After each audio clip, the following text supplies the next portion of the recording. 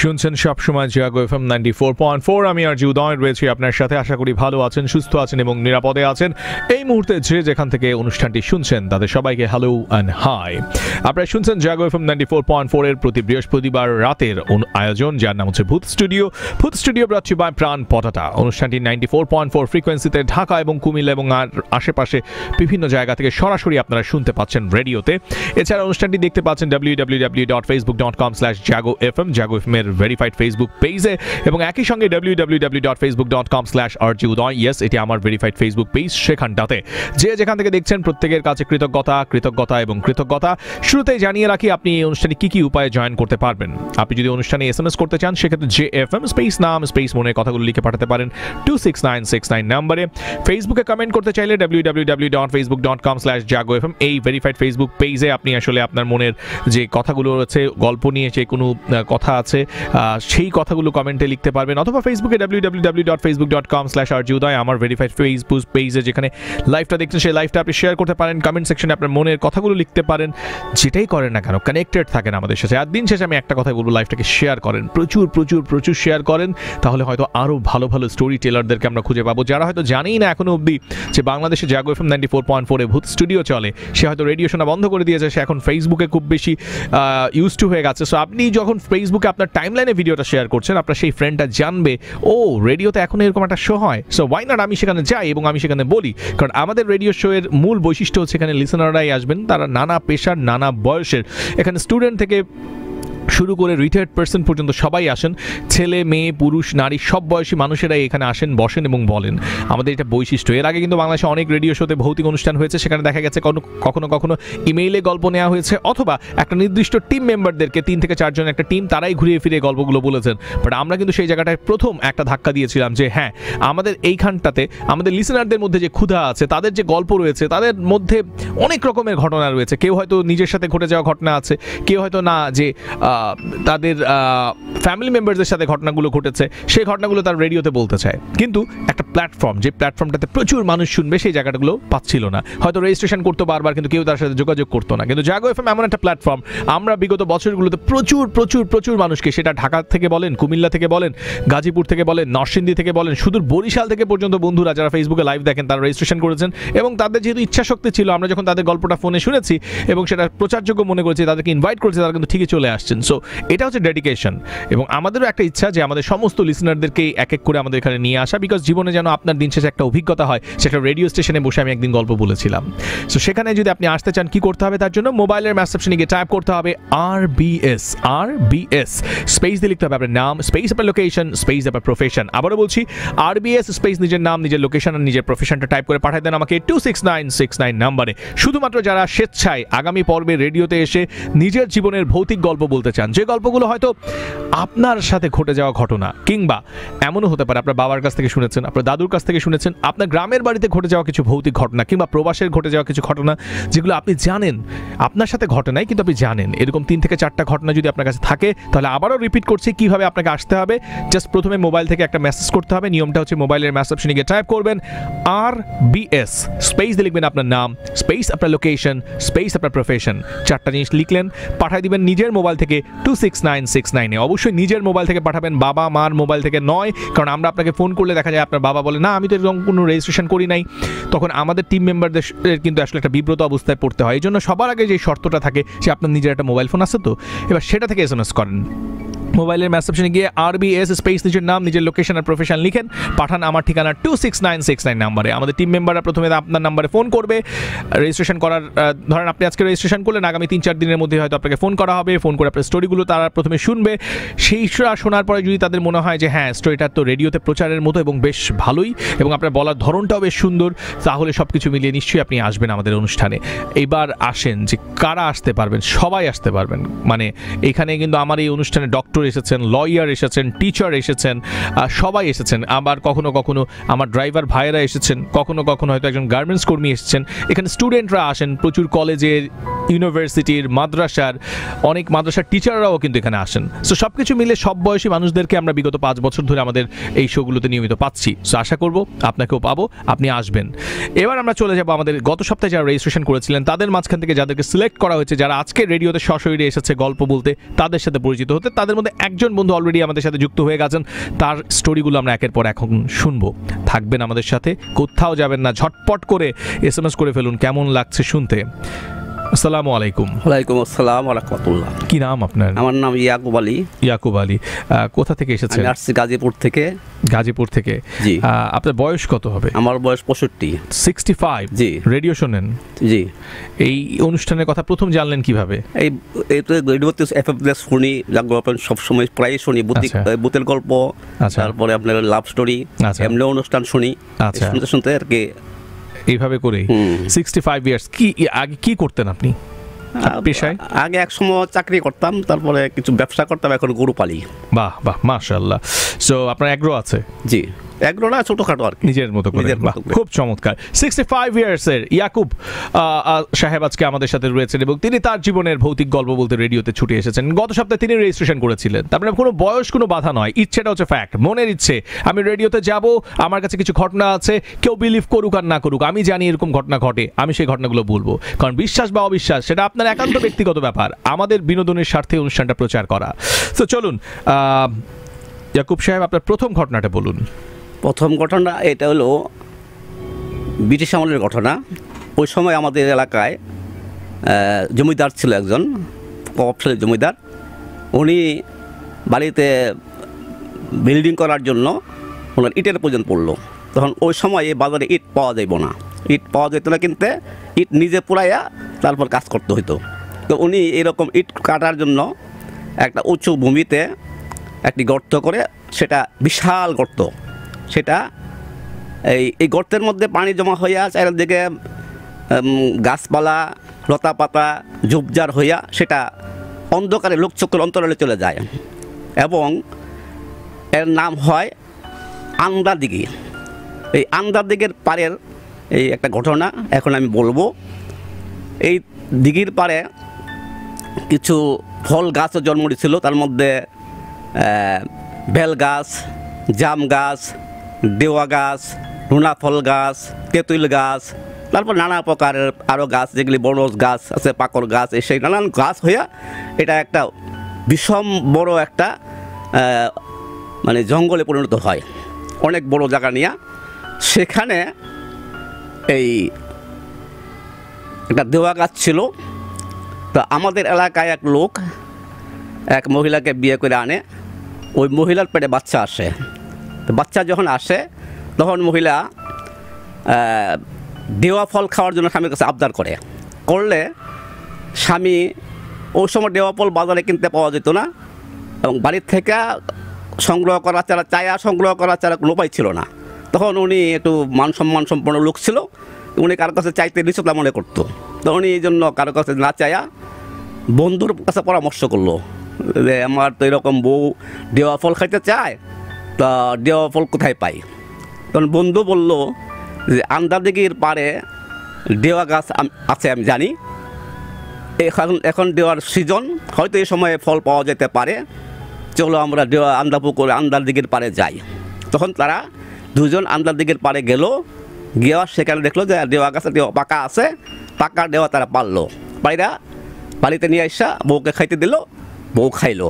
খাওয়ার পরে দিনের বেলা কোনো সমস্যা হয় নাই। সন্ধ্যার পর থেকে বউয়ের ঘরে শরীরে জ্বালাপোড়া আরম্ভ হইলো, আস্তে আস্তে জ্বালাপোড়া বাড়তে বাড়তে এক পর্যায়ে জ্বালাপোড়া অসহ্য পর্যায়ে চলে গেল। তখন বউ স্বামীকে বললো যে আমি আর সহ্য করতে পারতেছি না এত জ্বালাপোড়া শরীরে, তা তুমি কী ব্যবস্থা করবে একটা করো। তখন স্বামী বললো যে এত রাত্রে এখন ডাক্তার পাওয়া যাবে না, তো এক কাজ করো, চলো তোমার শরীরে পানি ডালি, ঠান্ডা হতে পারে। তখন ওই সময় নলকূপের যুগ ছিল না, নলকূপ এই দেশে তখন আসে নাই, ইদারা থেকে পানি তুলতে হইতো বালতি দিয়ে, তারপরে করতে হইতো। তাই এই বালতি দিয়ে পানি ডালতে স্বামী হয়রান হয়ে গেল, কিন্তু শরীরের জ্বালাপোড়া কমলো না কমার পরে স্বামী বললো যে এক কাজ করো, চলো পাশে ডোবা আছে, ডোবাতে তোমাকে নামাই দেই, তুমি ওখানে গিয়ে বসলে হয়তো ঠান্ডা হতে পারবা। তখন তাকে ডোবাতে নামাই দেওয়া হয়। সে ডোবাতে নাইমা গলা পর্যন্ত মিশা হইয়া বসা ছিল সারা রাত, থাইকা মোটামুটি ভালোই ছিল। তো সকালবেলা চলে আসে, আসার পরে ডাক্তারের কাছে নিয়ে যায়। ডাক্তার তার চিকিৎসা দেখা ওষুধপত্র দেয় আর বলে যে সারাদিন ওষুধ খাইলে এটা ভালো হয়ে যাব। তখন সারাদিন আর কোনো জ্বালাপোড়া থাকে না। সন্ধ্যার পরে আবার জ্বালাপোড়া আরম্ভ হয়। জ্বালাপোড়া আরম্ভ হইলে পরে বউ স্বামীকে বলে যে আমার জ্বালাপোড়া আরম্ভ হয়েছে, আমি আর সহ্য করতে পারতেছি না, চলো আবার ডুবাতে যাই। তখন বউ স্বামী ডুবাতে যায়, যে বউ গলা পানিতে নাইমা থাকার পরে আগের দিন রাত অঘুমা ছিল স্বামী, পরের দিনও যখন এরকম অঘুমা অবস্থা, তখন স্বামীর খুব ঘুম পায়। ঘুম পাইলে পরে স্বামী বলে যে আমার তো খুব ঘুম পাইছে, আমি এখন আর থাকতে পারতেছি না, চলো আমরা ঘরে যাই, ঘরে যাইয়া একটু ঘুমাই। তখন স্বামী ঘরে যায়, ঘুমাইয়া পরে বউ ঘুমাইতে পারে নাই, তার জ্বালা পুরা বাইরে গেছে, না ঘুমাইতে পারে। সে করলো কি, মনে মনে চিন্তা করলো যে স্বামী কালকা রাত্রেও ঘুমাইতে পারে নাই, আজকাও রাত 12টা অর্ধেক রাত্র হয়ে গেলো ঘুমাইতে পারে নাই, সে এখন ঘুমাইছে, তারা কীভাবে ডাক দেয়, তা আমার তো সহ্য হইতেছে না, তা আমি নিজেই একা একা এদিকে যাই, ডুবাতে যাই। তখন সে আবার ডুবাতে গেল, ডুবাতে গিয়া নামলো, নামার পরে তার খালি জ্বালা পোড়া বাড়ে, সে আস্তে আস্তে বেশি পানির দিকে যায়। তো যেতে যেতে এক পর্যায়ে এই মহিলা যখন গলা পানিতে গেল, তখন স্বামীর ঘুম ভেঙে গেল। ঘুম ভাঙার পরে স্বামী দেখে ঘরের ভিতরে তার স্ত্রী নাই। তখন সেই স্ত্রীকে খোঁজার জন্য টর্চ লাইট লিয়ে বাহির হয়, বাহির হইয়া সে স্ত্রীকে খুঁজতে থাকে, খুঁজতে খুঁজতে ডুবার পারে যায়, যায়া টর্চ লাইট মেরা দেখে যে অনেক পানির মধ্যে অনেক দূরে তার কালো চুল দেখা যায়। তখন সে চিৎকার দেয়, চিৎকার দিলে তখন তার বাড়ির লোকজন ঘুম থেকে ওইটা দূরে আসলে বলে যে এই অবস্থা, হয়তো আমার বউ এরকম পানিতে চলে গেছে, তোমরা চলো তাকে নিয়ে আসি, সে হয়তো কোনো সমস্যা হয়ে যেতে পারে। তখন সবাই মিলে দিকে নামলো, ডুবাতে নামলো, নাইমা ডুবার দেয়া যখন তাকে বললো যে তুমি এখানে আসছো কেন, চলো ঘরে চলো, তখন সে কারো কথা শুনে না, কারোর সাথে কথাও বলে না, উত্তর দেয় না। এই মতো অবস্থায় যখন স্বামী তাকে ধরলো, ধরার পরে মহিলা অজ্ঞান হয়ে গেল। অজ্ঞান হয়ে যাওয়ার পরে তারা তাকে ধরাধরি করে ঘরে নিয়ে আসলো। আসার পরে মহিলার আর জ্ঞান ফিরে না। তখন ডাক্তার আনা হইলো, ডাক্তারের চেষ্টায় জ্ঞান ফিরাতে পারলো না। তখন তার স্বামী গ্রামবাসী তার এই মহিলার বাপ মা তারা বললো যে ভালো কোনো কবিরাজ দেখো। তখন একজন কবিরাজকে অনেক খোঁজাখুঁজি কইরা খুব ভালো একজন কবিরাজকে, বয়স্ক কবিরাজকে নিয়ে আসা হইলো। কবিরাজ আসলো, আয়সা স্বামীর কাছে সব কিছু শুনলো। শোনার পরে কবিরাজ বলল যে এই মহিলার চিকিৎসা আমার দ্বারা সম্ভব না, কারণ এই মহিলার পেটে বাচ্চা আছে। এই মহিলা যদি আমি যেই তার সমস্যা চিকিৎসা করতে গেলে মহিলা মারা যেতে পারে, মারা গেলে আমি দায় নিতে পারব না, আমার পক্ষে চিকিৎসা করা সম্ভব না, আমি চলে গেলাম। তখন সবাই বলল যে তাইলে কি এইভাবে মহিলাটা মারা যাব? তখন কবিরাজ বলল যে না, এইভাবে মারা যাব না, আপনারা কাজ করতে পারেন, উভয় পক্ষ, স্বামীর পক্ষ বাপ মার পক্ষ উভয় পক্ষ আমাকে লিখিত দিতে হইব যে যদি রোগী মারা যায় তার জন্য কবিরাজ দায়ী হবে না। যদি এরকম লিখিত দেন তাইলে আমি চিকিৎসার চেষ্টা করে দেখব। তখন তারা লিখিত দিল, দেওয়ার পরে কবিরাজ এই মহিলার জ্ঞান ফিরাইল। জ্ঞান ফিরানোর পরে জিজ্ঞাসা করলো, এই তুই কে, কোত্থেকে আসছত, কেন আসছত বল। তখন বলল, মানে অন্য স্বরে পুরুষ কণ্ঠে মহিলা বলল যে আমি এই দেওয়ার সাথে আসছি, এই দেওয়া গাছে আমরা ছিলাম, তার স্বামী এবং তার স্বামীর বন্ধু দেওয়া পাড়তে যায়, আমরা বিশ্রামে ছিলাম, আমাদের ডিস্টার্ব করছে, আমাদের ক্ষতি করছে, এই জন্য আমরা তার দেওয়ার সাথে আসছি, তাকে আমরা মাইরা ফেলাইব। তখন কবিরাজ বলল যে তার দোষ কি? তার দোষ সে দেওয়া খাইতে বললো কেন? না বললো তো আমাদেরকে ডিস্টার্ব করতো না, এই জন্য তাকে আমরা মাইরা ফেলাইব। তখন কবিরাজ বললো যে দোষ করলে মহিলা করছে, মহিলার পরে বাচ্চা আছে, সন্তান আছে, এই সন্তান কি দোষ করছে? তখন যিনারা বলল যে এই সন্তান যদি বাচ্চা থাকে তা আমাদের আরও ক্ষতি করব, আমরা তাকে বাঁচতে দেবো না। তখন কবিরাজ বলল, তাহলে তোরা যাবি না? না, না গেলে আমি কিন্তু তাদেরকে বন্দি করবো, অথবা তাদেরকে মাইরা ফেলাবো। তো তুই যা পারস তা করগা, আমরা যাবো না। এরকম যখন করতেছিল তখন সেই কবিরাজ বলল, ঠিক আছে তোমরা বাড়িতে খড়ি জোগাড় করো, খেরকুটা লাকড়ি যা কিছু আছে জোগাড় করে নিয়ে আসো, আর এই মহিলাকে ওই উঠানের মধ্যে দিয়ে শোয়াও। তো মহিলাকে নিয়ে উঠানে শোয়াইলো, খড়কুটা লাকড়ি বাকড়ি যা কিছু আছে নিয়ে আসলো, তার 3 দিকে লাকড়ি বাকড়ি এমন পজিশনে রাখলো যাতে আগুন দিলে মহিলার শরীর না পুড়ে, কিন্তু তাপ এবং ধোঁয়া তার শরীরে যায়। এভাবে যখন নাকি এই লাকড়ির মধ্যে আগুন ধরাইয়া দেওয়া হলো, তখন জিনেরা চেঁচামেচি শুরু করে দিল, বিষম চেঁচামেচি, আমরা চলে যাব, হুজুর আমাদেরকে বাঁচান, আমাদেরকে ছেড়ে দেন, আমরা আর এরকম করবো না, এই মহিলার কাছে আসবো না, আর এরকম করবো না, আমাদেরকে ছেড়ে দেন। তখন হুজুর বলল, কবিরাজ বলল যে তুই যে যাবি তোরা যে যাবি এর গ্যারান্টি কি? এই গ্যারান্টি হলো আপনি যা বলেন তাই আমরা শুনবো এবং আমরা সেভাবেই চলে যাব। তখন কবিরাজ বলল যে আমার পায়ে চামড়ার জুতা আছে, তোরা কয়জন? আমরা 7 জন। তো 7 জনে জুতার মধ্যে 7টা কামড় দিবি, প্রত্যেকটা কামড়ের দাগ পড়তে হইব। যদি আমি একটা করে দাগ গুনুম, 7 জনের 7টা দাগ যদি পড়ে তাইলে আমি তোদেরকে ছেড়ে দেবো। তখন তারা 7টা কামড় দিল, 7টা দাগ পড়লো, তারপরে কবিরাজ তাদেরকে ছেড়ে দিল।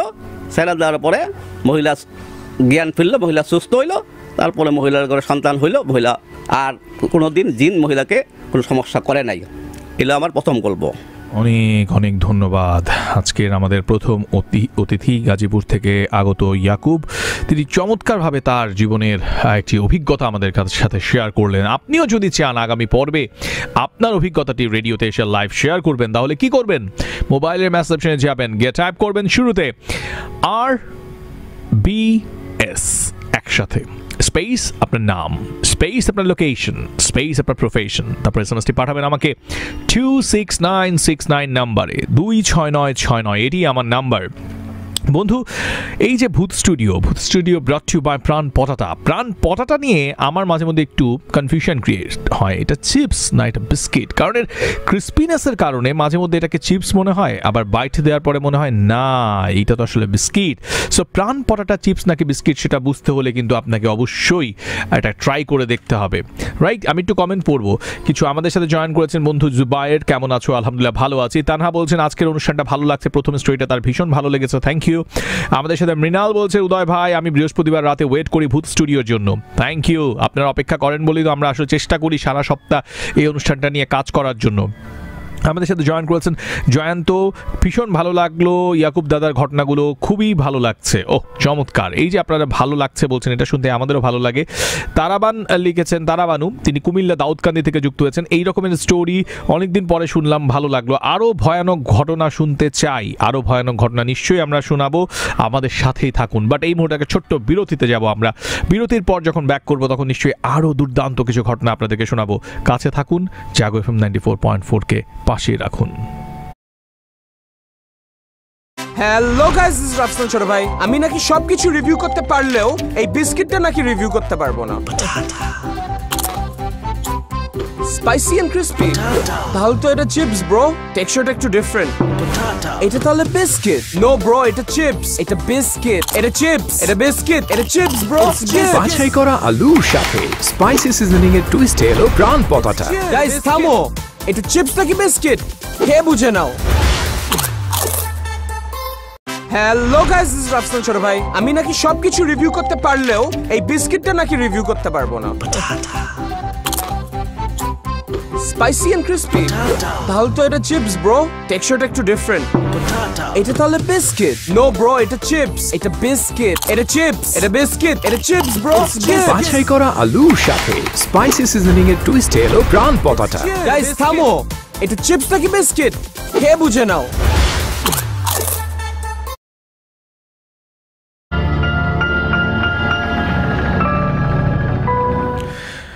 শুনছেন সবসময় জাগো FM 94.4, আর উদয় রয়েছে আপনার সাথে। চলছে তার আয়োজন ভূত স্টুডিও ব্রট টু বাই প্রাণ পটাটা।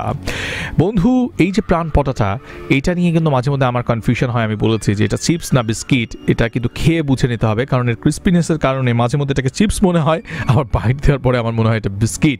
সো এটা নিয়ে আমি মাঝে মধ্যে কনফিউশনে ভুগি।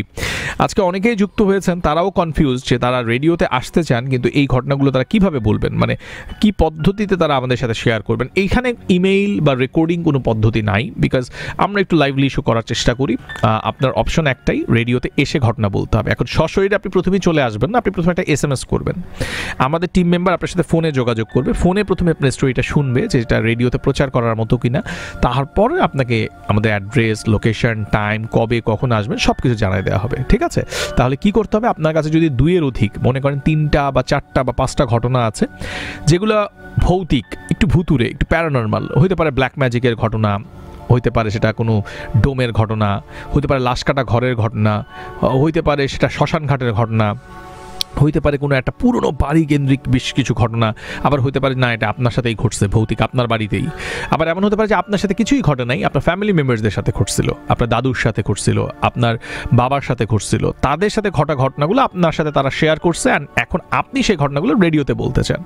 তাহলে অবশ্যই আপনাকে যেটা করতে হবে, মোবাইলটা হাতে নেন, মেসেজ অপশনে গিয়ে টাইপ করেন RBS, একসাথে RBS লিখেন, স্পেসে আপনার নাম লিখেন, স্পেস দিয়ে আপনি কোথায় থাকেন সেই লোকেশনটা লিখেন, আর একটা স্পেস দিয়ে আপনার পেশা, মানে আপনার প্রফেশন, আপনি কী করেন সেটা টাইপ করেন। এবার এই SMS-টা আমাদেরকে পাঠাই দেন। আমাদের নাম্বার হচ্ছে 26969 26969। তো শুরুতে RBS অবশ্যই লিখতে হবে, নাহলে কিন্তু রেজিস্ট্রেশনটা হবে না। তারপরে এই SMS-টা আমাদের কাছে আপনার নিজের ব্যবহৃত মোবাইল, অর্থাৎ যেখানে ফোন করলে আমরা আপনাকে পাবো, আপনার বাবা মা বা ভাই বোনকে না। অনেক সময় দেখা যায় আমরা অন্যের মোবাইল থেকে SMS করি, আমরা পরবর্তী আপনাকে রিচ করতে পারি না, এটা খুব ট্রাবল করে আর কি। সো এটা করার দরকার নেই। যাদের শুধুমাত্র মোবাইল আছে এবং যারা শারীরিকভাবে সক্ষম যে হ্যাঁ আমি রেডিওতে গিয়ে গল্প বলবো, মানসিক সেই ইচ্ছেটা আছে, তারাই রেজিস্ট্রেশন করবেন। অনেকে আছেন শখে না বুঝিয়ে রেজিস্ট্রেশন করেন, ছোট্ট বাচ্চারা করে ফেলেন বাবা মার মোবাইল থেকে, এটা খুবই বিব্রতকর, এটা করবেন না। আর বাবা মাদেরকে বলবো আপনার ছোট্ট ছোট্ট বাচ্চাদের হাতে মোবাইল দিবেন না। আমরা গত সপ্তাহে এরকম অনেকগুলো ফোন পেয়েছি যারা স্কুলে পড়ে, একদম ছোট ছোট বাচ্চা 4-5-এ পড়ে, SMS করে দিয়েছে।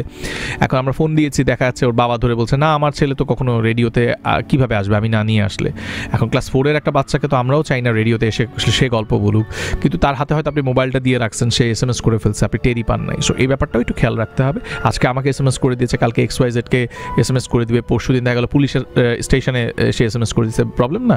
সো এই ব্যাপারগুলো খেয়াল রাখবেন। হ্যাঁ, তো যাক, এখন আমরা যেটা করব সেটা হচ্ছে ফেসবুকে কীভাবে কমেন্ট করবেন সেটা জানাই দিব। www.facebook.com/jago.fm, এটা আমাদের জাগো FM এর পেজ। এখানে একটা পোস্ট আছে, লাইভ হচ্ছে, লাইভের নিচে কমেন্ট করবেন। লাইভে আপনি আমাকে স্টুডিওতে দেখতেও পাচ্ছেন, বাহ।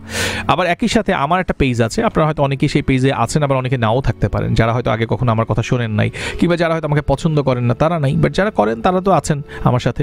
www.facebook.com/rjuday, ইয়েস, এটা একটা ভেরিফাইড পেজ, প্রায় 2.4 মিলিয়ন পিপল, মানে 24 লক্ষ মানুষের একটা মিলন মেলা আছে এখানে। তো সেই সমস্ত মানুষরা যারা আসলে আমাকে পছন্দ করেন, আমার সারাদিনই বিভিন্ন রকমের কন্টেন্ট আমি আপলোড করি, প্রতিদিন অ্যাটলিস্ট একটা হলেও ভিডিও আপলোড করি, সেটা আমার মানে কোনো না কোনো একটা কন্টেন্ট আমি করার চেষ্টা করি যেন আমার বন্ধুদেরকে আমি কিছু একটা প্রতিদিন উপহার দিতে পারি। সো যারা দেখেন তারা কমেন্ট করবেন, যারা দেখেন না তারা দেখবেন, আমন্ত্রণ জানালাম। আর যারা এখন এই মুহূর্তে ভূত স্টুডিও দেখছেন এবং আমার লাইভটা দেখছেন, লাইভের নিচে কমেন্ট করতে পারেন, ইয়েস আমি দেখছি। লাইভটা একটু শেয়ার করবেন, শেয়ার করলে তো টাকা কাটে না, এরকম কোথাও তো লিখে নাই যে শেয়ার করলে আপনার টাকা কাটা যায়। হ্যাঁ, আপনার ফ্রেন্ডকে চেয়ে চেয়ে নিচ্ছে, কারণ আমি জানি আমি না বললে আপনি হয়তো স্বেচ্ছায় শেয়ার করবেন না। আমরা নর্মালি নেগেটিভ জিনিসগুলো ফেসবুকে খুব তাড়াতাড়ি শেয়ার করে ফেলে, এই জন্য অনেক অখাদ্য কুখাদ্য ভাইরাল হয়ে যায়। আবার অনেক কিছু আছে যেগুলো হচ্ছে খুবই সুন্দর, না আমি ভূত স্টুডিওর কথা বলছি না, আমরা অনেক সুন্দর সুন্দর মানে কন্টেন্ট ক্রিয়েট হয় ফেসবুকে, সেগুলো শিক্ষণীয়, সেগুলোই আমরা শেয়ার করি না, এবং এই কারণে সেগুলো ভিউজ হয় না। আর যারা সেগুলো বানায় সে তারাও একসময় আসলে অনুপ্রাণিত আর না হতে পেরে কন্টেন্ট বানানো বন্ধ করে দেয়। এরকম আমারই ফ্রেন্ড সার্কেলের মধ্যে অনেকে আছে যারা হয়তো ইংরেজি নিয়ে ভালো কন্টেন্ট বানাইতো, আরবি নিয়ে ভালো কন্টেন্ট বানাইতো, কিন্তু সেগুলো শেয়ার হইতো না, মানুষের কাছে পৌঁছাইতো না, যার কারণে সে একসময় আর করে নাই। আবার দেখা গেলো এমন মানে অনেক উল্টাপাল্টা জিনিসপত্র ভাইরাল হয়ে গেছে, যার কারণে সেই মানুষ আরও বেশি নেগেটিভ কন্টেন্ট বানানো স্টার্ট করছে, আর সে খালি ভাইরালই হচ্ছে। সো এই জন্য আমাদের রুচিতে একটু ধার দিতে হবে যে আসলে আমাদের রুচিশীল কিনা আমরা, এটা একটা প্রশ্ন। আর এই শোটা যদি আপনার একান্ত ভালো লাগে তাহলে আপনি দেখবেন, আর যদি ভালো লাগে আর আপনি দেখে থাকেন তাহলে আপনি একটু শেয়ার করবেন, এটাই আমার চাওয়া। মানে আমি শিওর যে আপনি নিশ্চয়ই ইন্টারনেটের ডাটা খরচ করে ভালো না লাগলে একটা শো দেখবেন না। সো যেহেতু ভালো লাগছে দেখতেছেন, তাহলে একটু কষ্ট করে শেয়ার করবেন, ঠিক আছে? সো আমরা এখন ঘটনায় চলে যাব। ইয়াকুব সাহেব যিনি গাজীপুর থেকে আসছেন, 65 ইয়ার্স ওল্ড, এই মানুষটার মানসিক শক্তি দেখে আমি ভীষণ আনন্দিত যে ভূত স্টুডিওর প্রতি তার ভালোবাসা, সেই সুদূর গাজীপুর থেকে এই বয়সে চলে এসেছেন শুধু গল্প বলতে। গত সপ্তাহে তিনিও কিন্তু ঠিকঠাক মতো রেজিস্ট্রেশন করেছেন। আর তোমার বয়স 25, 26, 27, 28, তুমি এটা রেজিস্ট্রেশন ঠিক মতো করতে পারো না, ভুল করে ফেলো, এটা কোনো কথা? ইয়াকুব ভাই, আমরা পরের ঘটনাটা শুনি আপনার কাছ থেকে, বলুন। পরের ঘটনা হলো, আমাদের এলাকায় একটা ছেলে ছিল, তার বয়স 17-18 বছর। ছেলেটা খুবই তাগড়া এবং খুব শক্তি ছিল তার। এলাকার যত বলি খেলা আছে, বলি খেলায় সে সবার সাথে জিতত, পাঞ্জা খেলায় সবার সাথে জিতত, এবং সে ছিল একটু এক প্রজ্ঞা ধরনের, মানে কাউকে সে মানে তোয়াক্কা করতো না। তো এরকম তার শক্তি ছিল।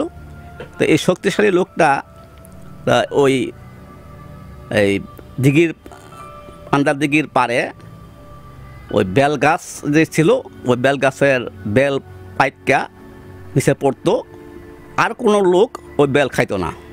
তো ওই শক্তিশালী যুবকটা সে মনে করতো যে আমার সাথে ভূতেও পারবো না, মাইসেও পারবো না, কেউর পক্ষে আমার সাথে পারা সম্ভব না, তো আমি বেল নিয়ে খাই, কোনো সমস্যা হয় না, হইব না। এভাবে সে প্রতিনিয়ত সেখান থেকে সকালবেলা যে বেল কুড়ায় আনে, বেল পাকা বেল পরে নিচে গাছের নিচে, অন্য কেউ যেহেতু আনে না, পড়ে থাকে, সেই আনে খায়। তো তার মা তাকে অনেক বাধা দিচ্ছে, অনেক বুঝাইছে যে বাবারে ওইখানে যাইস না, ওইখানে সমস্যা, ওইখানে তো জিন থাকে, এই থাকে, সে থাকে, এই সব সমস্যা, অনেক কিছু ঘটনা ঘটছে, তো বাবা তুমি যাইও না, তুমি যদি এখানে যাও তো তোমার ক্ষতি হতে পারে, তুমি যাইও না। তো মার কথা সে শোনে না, কারো কথা শোনে না, যায় বেল আনে খায়, এভাবে চলছিল। একদিন সে সকালবেলা বেল আনতে গেছে, যায় দেখে একটা কালো বিড়াল একটা বেল নিয়ে বসে আছে। তো সে মনে করলো যে বিড়াল এমনি বসে আছে, বেলের জায়গায় বেল আছে, কালো বিড়ালের জায়গায় কালো বিড়াল আছে, কোনো সমস্যা নাই, কি সমস্যা হইব।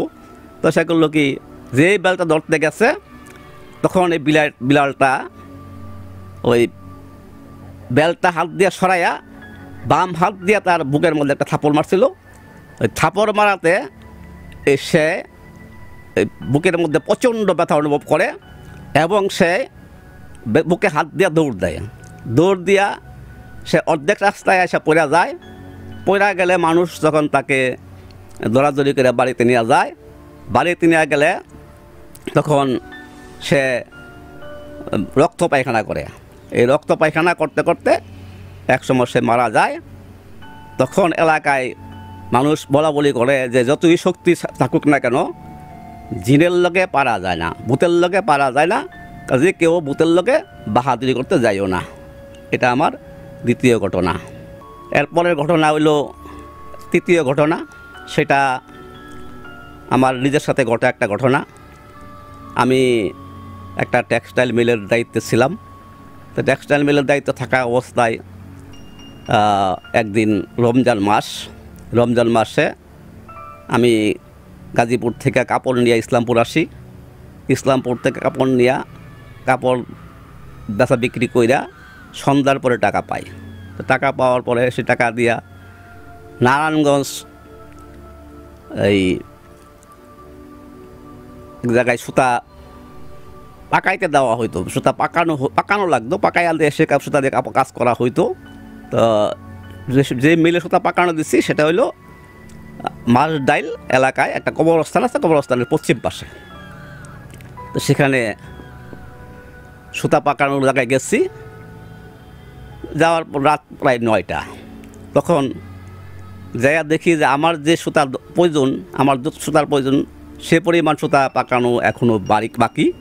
তখন সুতা পাকানো যে মহাজন, সে বলল যে ভাই আপনি ঘন্টা 2-1 দেরি করেন, দেরি করলে পরে আমি সুতা আর কিছু পাকাই আপনার কিছু সুতা বাড়াইয়া দেই, আপনি একটু ঘোরাঘুরি আসেন। তখন আমি চলে গেলাম নারায়ণগঞ্জ শহরে, যাই ঘোরাঘুরি করে 2 ঘন্টা পরে আসলাম। আসার পরে সুতা পাইলাম, পাওয়ার পরে অল্প সুতা, গাড়ি ভাড়া অনেক টাকা লাগে, পিক আপ ভ্যান ভাড়া করলে বা ছোটো ট্রাক ভাড়া করলে, ইলেকট্রনিক ট্রাক ভাড়া করলে অনেক টাকা লাগে। তাই চিন্তা করলাম যে এই সুতাগুলি ওই যে প্রান্তিক ফিলিং স্টেশন আছে একটা নারায়ণগঞ্জে, সেখান থেকে ট্রাক পাওয়া যায় মধুপুর গাজীপুর টাঙ্গাইল দিকে ট্রাকে মাল নিয়ে এই সময় ঢাকার ভিতর দেওয়া যাইতো এই ফার্ম গেট শাপলা চত্বর ওইয়া মহাখালী ওইয়া গাড়িগুলি যাইতো ওগুলি তারও মাল থাকতো ওই মালের লোকে মিলাইয়া গেলে যে জায়গায় এমনি লাগতো 1500 1800 সেখানে লাগতো মাত্র 300। তা আমি মনে করলাম যে অত অল্প মাল তো ওই গাড়ি দিয়ে যাই। তখন ওই গাড়িতে এই মালগুলি উঠাইয়া বসে রইলাম। তারা 11:30টার সময় গাড়ি ছাড়লো, ছাইরা আসলো ইত্তেফাকের মোড়ে এসে ইত্তেফাক পার হইয়া ওইখানে তারা চায়ের বিরতি, তো চায়ের বিরতি দিয়া চা খাইলো, খায়া রাত বাড়লো। তখন টঙ্গী বাজার যায় তারা একটা হোটেল আছে দোতলার মধ্যে, সেটার মধ্যে তারা খানা খায়। ওখানে নাকি গরুর গোস্ত খুব স্বাদ, ওইখানে খানা খাইব। তা আমি কি আর করুম, মাল উঠেছে গাড়িতে, থাকতেই হয় তাদের সাথে। তখন তাদের সাথে আমি বসে থাকি। তারা খানা খাইলো, খানা খায়া গাড়ি যায় আমার ফ্যাক্টরির কাছাকাছি পৌঁছতে রাত বাজে গেল 2:30। তো 2:30 বাজার পরে সেই মাল ফ্যাক্টরিতে নিয়ে পৌঁছায়া রমজান মাস সেহরি খাইতে হইব। ফ্যাক্টরি থেকে আমার বাসা আবার 2 কিলোমিটার বা 2.5 কিলোমিটার দূরে। এই রাস্তাটুকু আবার খুব ডেঞ্জারাস রাস্তা, দুই পাশে বারজার, প্রায় অর্ধেক রাস্তা, জঙ্গল ঝুপঝাড়, তারপরে 2টা বাড়ি পার হইলে হইলো একটা ভাইত, যেখানে হলো কি ফাঁকা জমি, ধানের জমি পার হয়ে তারপর আমার বাড়ি। এরকম জায়গা দিয়া আমি সেহরি খাওয়ার জন্য রাত 3টা বা 3:15টার সময় যাইতেছিলাম। তো যখন নাকি ওই ভারদার যেটা সেটার মাঝামাঝি জায়গায় গেছি, যাওয়ার পরে সামনে দেখি যে রাস্তার উপরে সাদা চাদর মুড়ি দিয়া একজন কি একটা শুয়ে রয়েছে। তা আমি মনে করলাম যে এটা হয়তো কোনো এই পলিথিন কিনা বা শিয়াল কোনো লাশ না এখানে রাখলো কিনা, বা কোনো মানুষ শিয়ালের লোক না, এই ধরনের ভাইব বা বহুত চিন্তা করে কিছু না পায়া আমি একটা ঢিল পাইলাম। ঢিল পাইয়া 2টা ঢিল দিলাম, কিচ্ছুই হয় না, লড়ে চড়ে কথাও বলে না। তখন আমি ভাবনায় পড়ে গেলাম কি করা যায়। এখন তো আমার সেহরির সময় পার হয়ে যেতেছে, সেহরি খাইতে হইব, যাইতে হইব বাড়িতে, না যাও পাই নাই, আর এই যে অবস্থা কেমনে যাবো। তখন একটা ঢিল হাতে রয়েছে, তখন সূরা নাস পড়লাম, সূরা ফালাক পড়লাম, পড়া তারপরে বিসমিল্লাহ কইয়া আউযুবিল্লাহ কইয়া সূরা নাস সূরা ফালাক পড়া তারপরে করলাম কি ফু দিলাম ঢিলের মধ্যে, ফু দিয়া লা হাওলা ওয়ালা কুওয়াতা বললাম, বললা ঢিল দিলাম। দেওয়ার পরে ঢিলটা একটা সোজা যায় বুকের মধ্যে লাগছে, লাগার পরে সেটা ওই চাদর সহকারে বাঁশের ঝোপের ভিতরে চলে গেল। তা আমি তার চেহারা দেখলাম না, কি মানুষ না জিন না ছাগল গরু কিচ্ছুই বুঝতে পারলাম না। তখন ভিতরে আরও ভয় ঢুকে গেল যে এই অবস্থা এখন আমি কি করুম। তখন লা হাওলা ওয়ালা কথা শুরু সময় শুনতাম যে লা হাওলা ওয়ালা কথা করলে জিন কাছে আসতে পারে না। তখন এই লা হাওলা ওয়ালা কথা পইরা চোখ বন্ধ করে দৌড় দিলাম। দৌড় দিয়া সামনে যে 2টা বাড়ি ছিল ওর এক বাড়িতে উঠানে যখন পৌঁছলাম, তখন সেই বাড়ির মহিলা সেহরি পাক করতেছিল। সেই মহিলা আমার পায়ের আওয়াজ শুনে চিৎকার দিয়ে ঘরে যায়, বলে যে কী জানি দৌড়ায় আসছে আমার ধরার লেগে মারার লেগে। তখন সে বাড়ির পুরুষ মানুষ ঘুম থেকে ওইটা বাতি লিয়ে বাইরে আইলো, আবার তারা আমার চিনতো।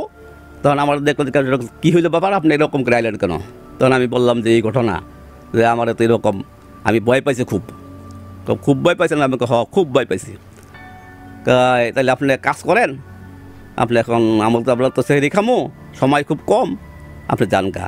আমি বললাম যে আমার একটু আগায়া দেন। বললো যে আগে যত সম্ভব না, তা আমরা আপনার আমাদের বাড়ির বাইরে যাই টর্চ লাইট লিয়ে দাঁড়াই, আপনি দৌড় দেন।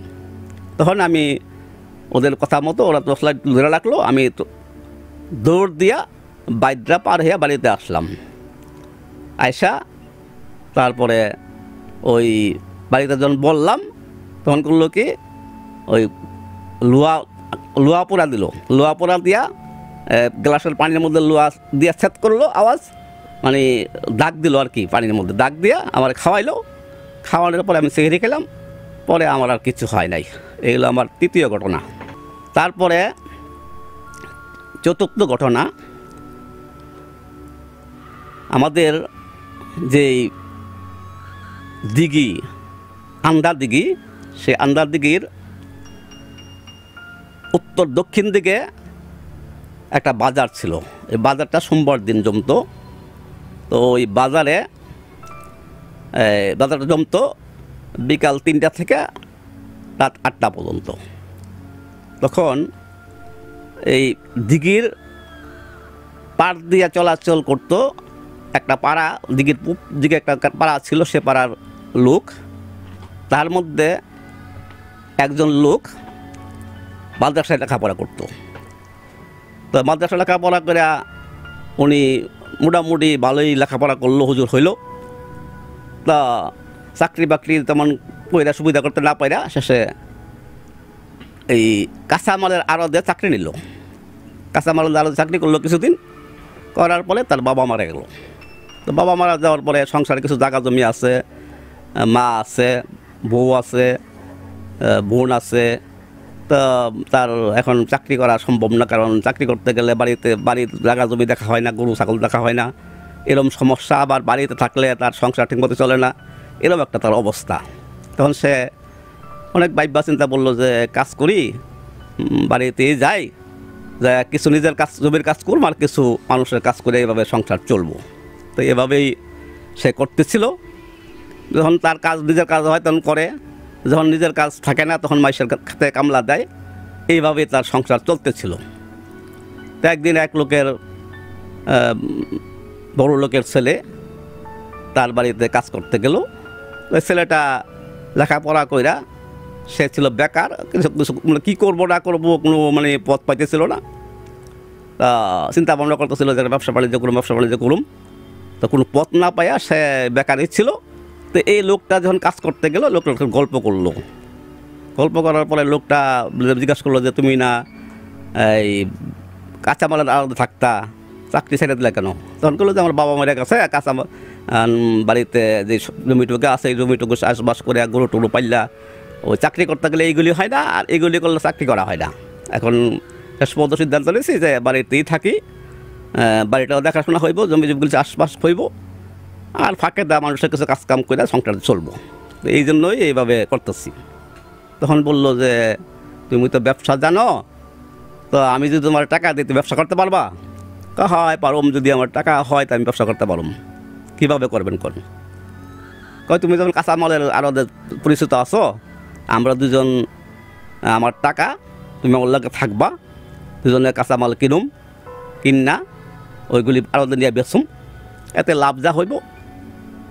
আমারে তুমি 2 ভাগ দিবা, তুমি 1 ভাগ নিবা। ঠিক আছে, আমার তো এইভাবে হইলে ভালোই হয়, তো আমার সংসারও চলে, ব্যবসাটাও চলে।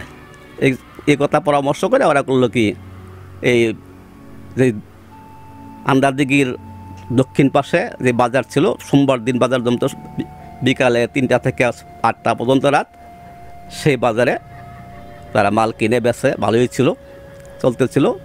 তো বর্ষাকাল আইলো। বর্ষাকাল আসার পরে এই রাস্তাটা এমন একটা রাস্তা যে এই রাস্তাটা বাদে তাদের বাড়িতে যাওয়ার বর্ষাকাল আর কোনো পথ ছিল নাই, একটাই পথ। আর বাকি যা আছে সব হইলো হাঁটু পানি, কোমর পানি, গোলা পানি ভাঙ্গা আসতে হয়, যাইতে হয়। তাহলে এরকম একটা অবস্থা। তো এই একটাই রাস্তা। তখন তারা একদিন মাল কিনতে গেল, কিনা সন্ধ্যা পর্যন্ত মালটাল কেনাকাটা করলো। হঠাৎ করে ঝড় বৃষ্টি আসলো। ঝড় বৃষ্টিতে অনেক সময় পার হয়ে গেল, মালগুলি আর গোছানো হইল না। তখন বাজারে আর কোনো লোকজন নাই, সে নিজেরা এই মালগুলি অনেক কষ্ট করে গোছগাছ কইরা ভালোগুলো একজনকে বুঝ দিয়া আসতে আসতে তাদের দেরি হয়ে গেল। তা আসলো আন্দারদিঘির পশ্চিম পাশে রাস্তাটা একটা তেয়া রাস্তার মতো হয়েছে। একটা রাস্তা আন্দারদিঘির দিকে আসছে, আর একটা রাস্তা ওই চলে গেছে উত্তর দিকে। তো এরা পুরা পূব দিকে ওদের গ্রাম, পূব দিকে আন্দারদিঘির পাড় দিয়ে যাইব। এখানে আসার পরে দেখে এক বুড়া এই আন্দারদিঘির এই 3 রাস্তার মধ্যে দাঁড়ায় রয়েছে, অনেক বয়স্ক লোক। তখন সেই দেখা বলল যে বুড়া মানুষ দাঁড়ায় রয়েছে, কারণ কি এনে করতে আইলো কি লেনদেন? জিগাইল, চাচা আপনি এখানে কি করেন, করতে আইছেন কি লেনদেন? আইসি এনে পথঘাট চিনি না, আন বাবা কই যামু, তোমরা যদি লগে নাও তো যামু। ঠিক আছে, লগে কোথায় যাইবেন? তো তোমাদের সাথে যামু। তো তাইলে আপনি আমাদের পিছিয়ে পিছিয়ে আসেন। ওই লোক আগে হাঁটে, পিছনে যায় না, আগে হাঁটে। রাস্তাটা ছোটো, সে রাস্তাও ছাড়ে না, তাদেরকে আগে যেতেও দেয় না, আবার ভালো করে হাঁটেও না। তখন তারা হইতে হইতে বিরক্ত হয়ে গেল। বিরক্ত হয়ে তারা বললো যে তুমি এরকম করতেছো কেন? আমাদের তাড়াহুড়া, আমরা সারাদিন পরিশ্রম করে আইসি, তো কিছু করে আইসি, আর বাড়িতে যাবো, বাড়িতে যাই আবার গোসল করম, তারপরে ঘুমো। তুমি এইভাবে যেভাবে শুরু করছো আমাদের বাজ্যে দেবা না। হ্যাঁ, তুমি সরো, আমরা বাজ্যে গিয়া বলে কেউ যা, এই পারলে যা, এই কথা যখন বলছে, এর মধ্যে দেখে যে সেই মানুষটা, বুড়াটা নাই, হইল কি এক ভয়ঙ্কর এক পানি, যে যার দাঁত কোরালের মতো মোটা, সুসের মতো দাঁত, এরকম এক প্রাণী হইয়া তাদের সামনে দাঁড়াইল। দাঁড়ানোর পরে তারা তো দেখা করে মানে খুব ভয় পেয়ে গেল। তো ভয় পাওয়া যাওয়ার পরে মনে করলো যে সামনেতে এরকম অসুবিধা, তাহলে পিছন দিকে যাই। পিছনে ফিরা দেখে আরও 2টা পিছনে। তখন যে লোকটা মাদ্রাসায় পড়তো, সেই লোকটা মাদ্রাসায় হুজুরের কাছ থেকে অনেক কিছু শিখছিল। তো ওই লোকটা দেখলো যে কোনো কুল কিনারা নাই, এখন তো মানে যে অবস্থায় পড়ে গেছি, মানে মরণ লাগবো। তখন সেই লোকটা করলো কি, তার হুজুর একবার তাকে বলছিল যে যদি কোনো জায়গায় কোনোভাবে বিপদ পড়ো, তাইলে লা হাওলা ওয়ালা কথা পড়বা আর আজান দিবা। আজান শুনলে শয়তান দৌড়াইয়া পালাইব, তোমরা বিপদে পড়লে বাঁচতে পারবা। তখন সে করলো কি, আজান যেহেতু আজান দেওয়া শুরু করলো, আল্লাহু আকবার আল্লাহু আকবার, আজান শূন্য, আর সামনেও কিছু নাই, পেছনেও কিছু নাই। তখন তারা বাড়িতে চলে আসলো। এই হলো 4র্থ ঘটনা। অনেক অনেক ধন্যবাদ আপনাকে ইয়াকুব সাহেব এখানে আসার জন্য এবং একের পর এক স্টোরি শোনানোর জন্য। আজকে ভালো লাগছে, আমরা বেশি ডিফারেন্ট টাইপের কিছু স্টোরি শুনছি। সো এই মুহূর্তে আমরা আবারও কিছু টেক্সট পড়বো, যারা আমাদেরকে টেক্সট পাঠিয়েছেন। তাদের মধ্যে শুভ জয়েন করেছেন আমাদের সাথে। উদয় ভাই কেমন আছো? আলহামদুলিল্লাহ ভালো আছি। লিখেছেন আমাদের সাথে লিখন, তিনি বলছেন এই প্রথমবার ভূত স্টুডিওতে কিছু ডিফারেন্ট টাইপের স্টোরি শুনতে পেরে ভালো লাগছে। তার মানে আপনি নিয়মিত শোনেন আমাদেরকে। জয়েন করেছেন এদিকে ফারুক, তিনি বলছেন আজকের গল্পগুলো ভালো লাগছে। ওকে, শুনতে থাকুন, আরও বেশ কিছু ঘটনা আপনাদেরকে শোনাবো, বাট একটা ছোট্ট ব্রেকের টাইম হয়েছে আমার এখন, এবং বিরতিতে যখন যাব তার আগে একটু জানিয়ে রাখি, ভূত স্টুডিও ব্রট টু ইউ বাই প্রাণ পটাটা। এই প্রাণ পটাটারা আসলে কি? এটা চিপস না বিস্কিট? এটা নিয়ে মোটামুটি অনেক কনফিউশন আছে, কারণ এটা কি হয়, ক্রিস্পিনেসটায় মনে হয় যে এটা একটা চিপস, আবার বাইট দেওয়ার পরে মনে হয় না এটা একটা বিস্কিট। সো প্রাণ পটাটা চিপস নাকি বিস্কিট সেটা বুঝতে হলে অবশ্যই আপনাকে ট্রাই করতে হবে, আর খেয়ে বুঝে নিতে হবে। ছোট্ট বিরতি নিচ্ছে উদয়, ফিরছে ভূত স্টুডিও নিয়ে ঠিক 1 মিনিট পর। Hello guys, this is Rafsan ছোট ভাই। আমি নাকি সবকিছু রিভিউ করতে পারলেও এই বিস্কিটটা নাকি রিভিউ করতে পারবো না। স্পাইসি এন্ড ক্রিস্পি, তাহলে তো এটা চিপস ব্রো, টেক্সচারটা একটু ডিফারেন্ট। এটা তাহলে বিস্কিট? নো ব্রো, এটা চিপস, এটা বিস্কিট, এটা চিপস, এটা বিস্কিট, এটা চিপস ব্রো। বাছাই করা আলুর সাথে স্পাইসি সিজনিং এর টুইস্ট এলো প্রাণ পটাটা। গাইস থামো, এটা চিপস নাকি বিস্কিট কে বুঝে নাও। Hello guys, this is Rafsan ছোট ভাই। আমি নাকি সবকিছু রিভিউ করতে পারলেও এই বিস্কিটটা নাকি রিভিউ করতে পারবো না। Spicy and crispy. তাহলে তো এটা চিপস ব্রো, টেক্সচারটা একটু ডিফারেন্ট। এটা তাহলে বিস্কিট। নো ব্রো, এটা চিপস। এটা বিস্কিট। এটা চিপস। এটা বিস্কিট। এটা চিপস ব্রো। বাছাই করা আলুর সাথে স্পাইসি সিজনিং এর টুইস্টে এলো প্রাণ পতাটা। গাইস থামো, এটা চিপস নাকি বিস্কিট কে বুঝে নাও।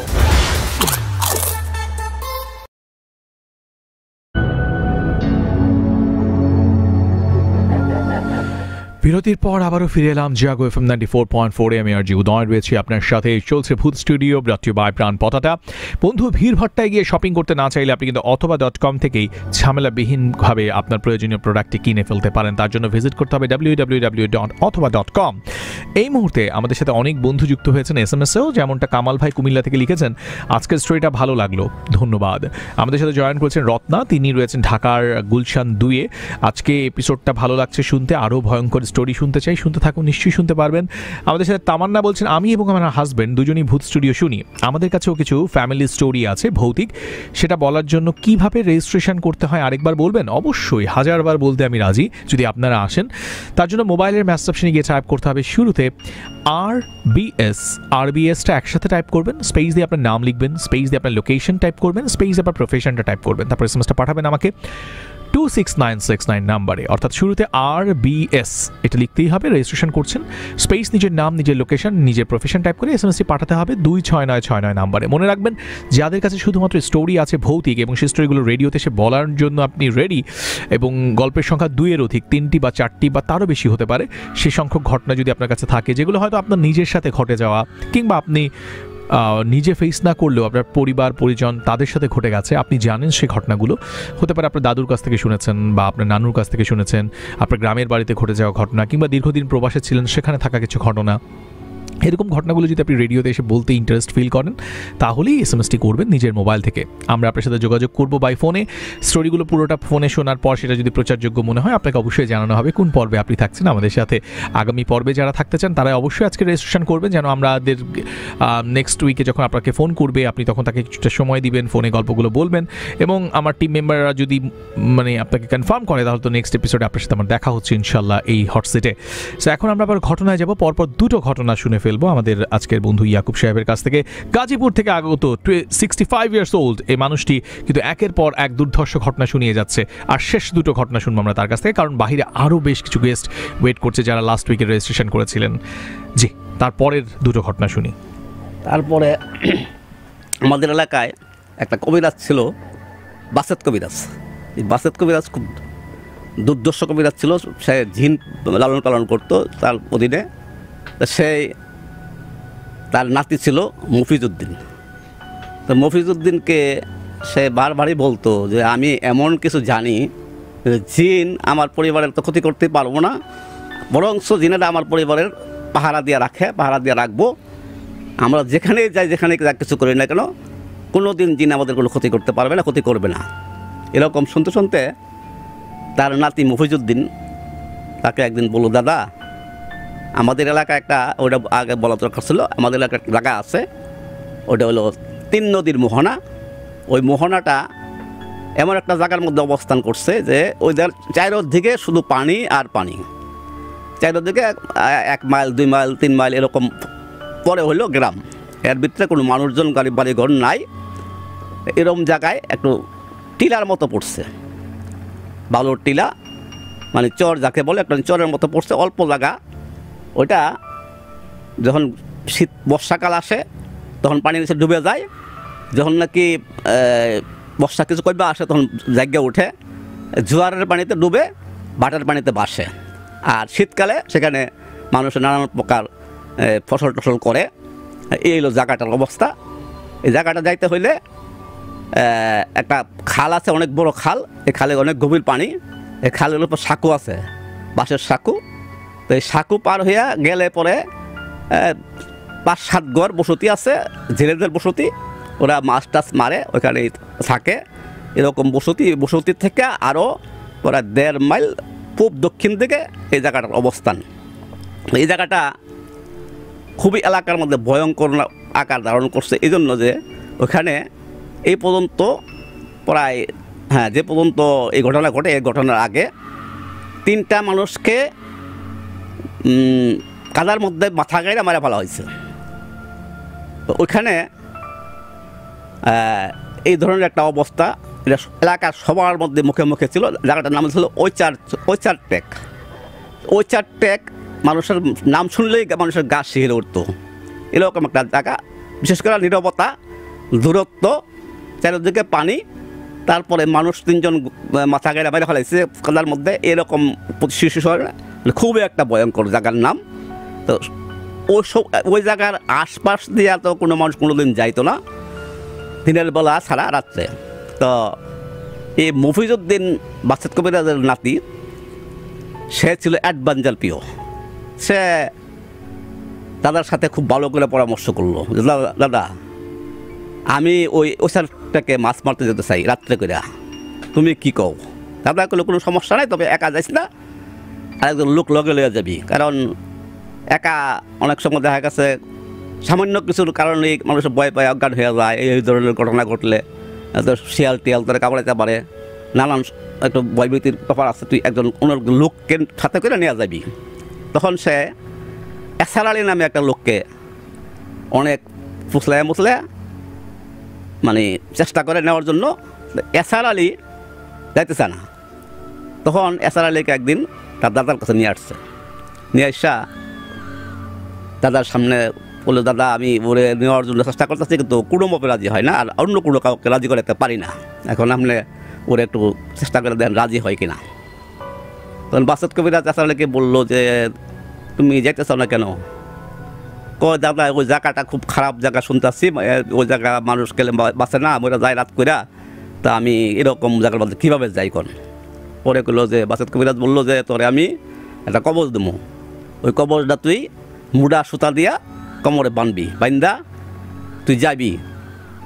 জিনে এমন কোনো পৃথিবীতে এমন কোনো শক্তি নাই জিনের, বা এমন কোনো জিন নাই যে তোর কোনো ক্ষতি করবো বা তোর একটা লোম বেঁকা করবো। আমি গ্যারান্টি দিলাম তোরে, তুই মফিজুদ্দোল্লাকে যা গিয়ে একদিন মাছ পেরে দেখাই, কোনো সমস্যা হইতো না, আমি গ্যারান্টি দিলাম। তা এরকম বাচ্চাত কবিরাজের কাছে শূন্য এসার আলী করলো কি রাজি হইল। তো এই জোয়ার বাটার পূর্ণিমার মধ্যে ওই যে সময় নাকি চটটা জাগিয়ে ওঠে, বাটা পড়লে জোয়ারে পানি ওঠে, ওই সময় জোয়ারে যখন পানি ওঠে তখন এই নদী থেকে বিভিন্ন প্রজাতির মাছ সেখানে কেঁচু খাওয়ার জন্য, পোকামাকড় খাওয়ার জন্য ওইটা আসে। যখন বাটা লাগে সেই মাছগুলি বলতে গেলে শুকনায় পড়ে যায়, তখন তাদেরকে টাটা দিয়া খুব সহজেই মারা যায়। অল্প সময়ে অনেক মাছ পাওয়া যায়। এই মফিজ এই জন্য এর উপলব্ধ হইল। তো শেষে একদিন করলো কি এসার আলীর অফিস এরকম রাত 9টায় ওখানে মাছ মারতে গেল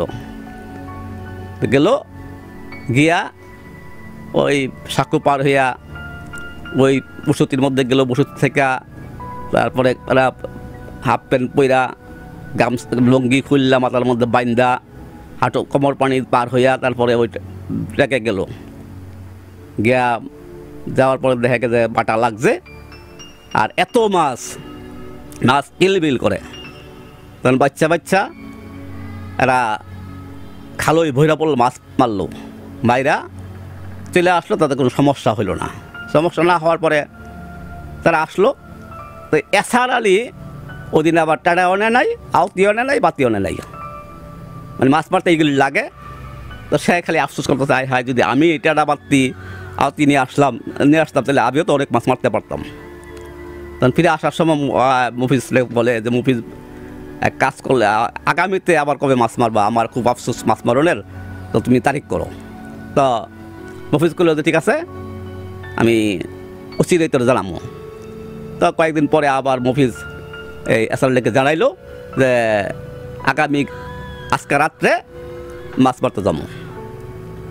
তো আজকে রাত্রে মাছ মারবো। এসার আলী টাটা বাতি আওতি লইয়া রেডি।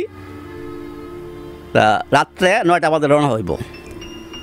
9:30 বাজে এসার আলীর বাড়িতে আইসা তার বাড়ির বাইরে থেকে ডাক দিল, এসার আলী চলো মাছ মারতে যাই। এসার আলী মনে করছে, এসার আলী নতুন প্রথম দিন মাছ মারতে যাবো, মানে আগের দিন মাছ টাটা মারা হয়ে যায় নাই, তার একটু শখ বেশি ছিল। সে মনে করলো যে মফিজ আইসে, তো সে বাড়ি আসলো। আইসা এখন মফিজ খুব দ্রুত আগে আগে চলে, এসআর আলীর কাছে আসে না, তো ফাঁকে ফাঁকে চলে। এসআর আলী খালি কয় তুমি এত দূরে দূরে থাকো কেন, হ্যাঁ যত কথা কয় দূরে থাকে, দূরত্ব বজায় রেখে চলে, 5-7 8 দূরত্ব বজায় রেখে চলে, কাছে যায় না। এরকম করতে করতে রাস্তা হলো দুইটা, একটা হলো বিলের পাড় দিয়া, আর এক পানি কিছু কিছু পানি কাদা ভাঙ্গা, আর একটা হলো গ্রামের ভিতর দিয়া, সেটা হলো একটু ঘুরতি পথ। তো এসআর আলী কত কিস্তে গেছে গ্রামের ভিতর রাস্তা দিয়া, আরামের রাস্তা, ইউনিয়ন পরিষদের কাঁচা সড়ক রাস্তা। তো এসআর আলী কয় আমরা এই গ্রামের ভিতর দিয়ে যাবো। কারণ মফিজ যে লোক, সেই লোকে বলতেছে না আমরা বিলের পথ দিয়ে যাবো, কারণ আজকা বাটা লাগবো, তাড়াতাড়ি দেরি করুন যাবো না, তাড়াতাড়ি যেতে হইব। তখন এসআর আলীর অনিচ্ছা সত্ত্বেও ওই মফিজউদ্দিন ওই বিলের পথ ধরলো, ধরার পরে এসআর আলী কী করবো, আর পিছনে পিছনে যাইতেছে বিলের পথে। তো এসআর আলীর কাছাকাছি ওই মফিজ আসে না। তো এসআর আলীর সন্দেহ হইতেছে ব্যাপারটা কি, ওদিন গেলাম কত সুন্দর একসাথে কথা কইতে কইতে গেলাম, একসাথে চললাম, আজকা ওই ফাঁকে ফাঁকে থাকে, কারণ কি? তখন সে তার মিত্রে একটু সন্দেহ ভাব তৈরি হয়েছে, হইতে হইতে তারা ওই সাঁকুর কাছে গেছে। সাঁকুর কাছে গেছে, মফিজ চোখের পলকে সাঁকো পার হয়ে গেল।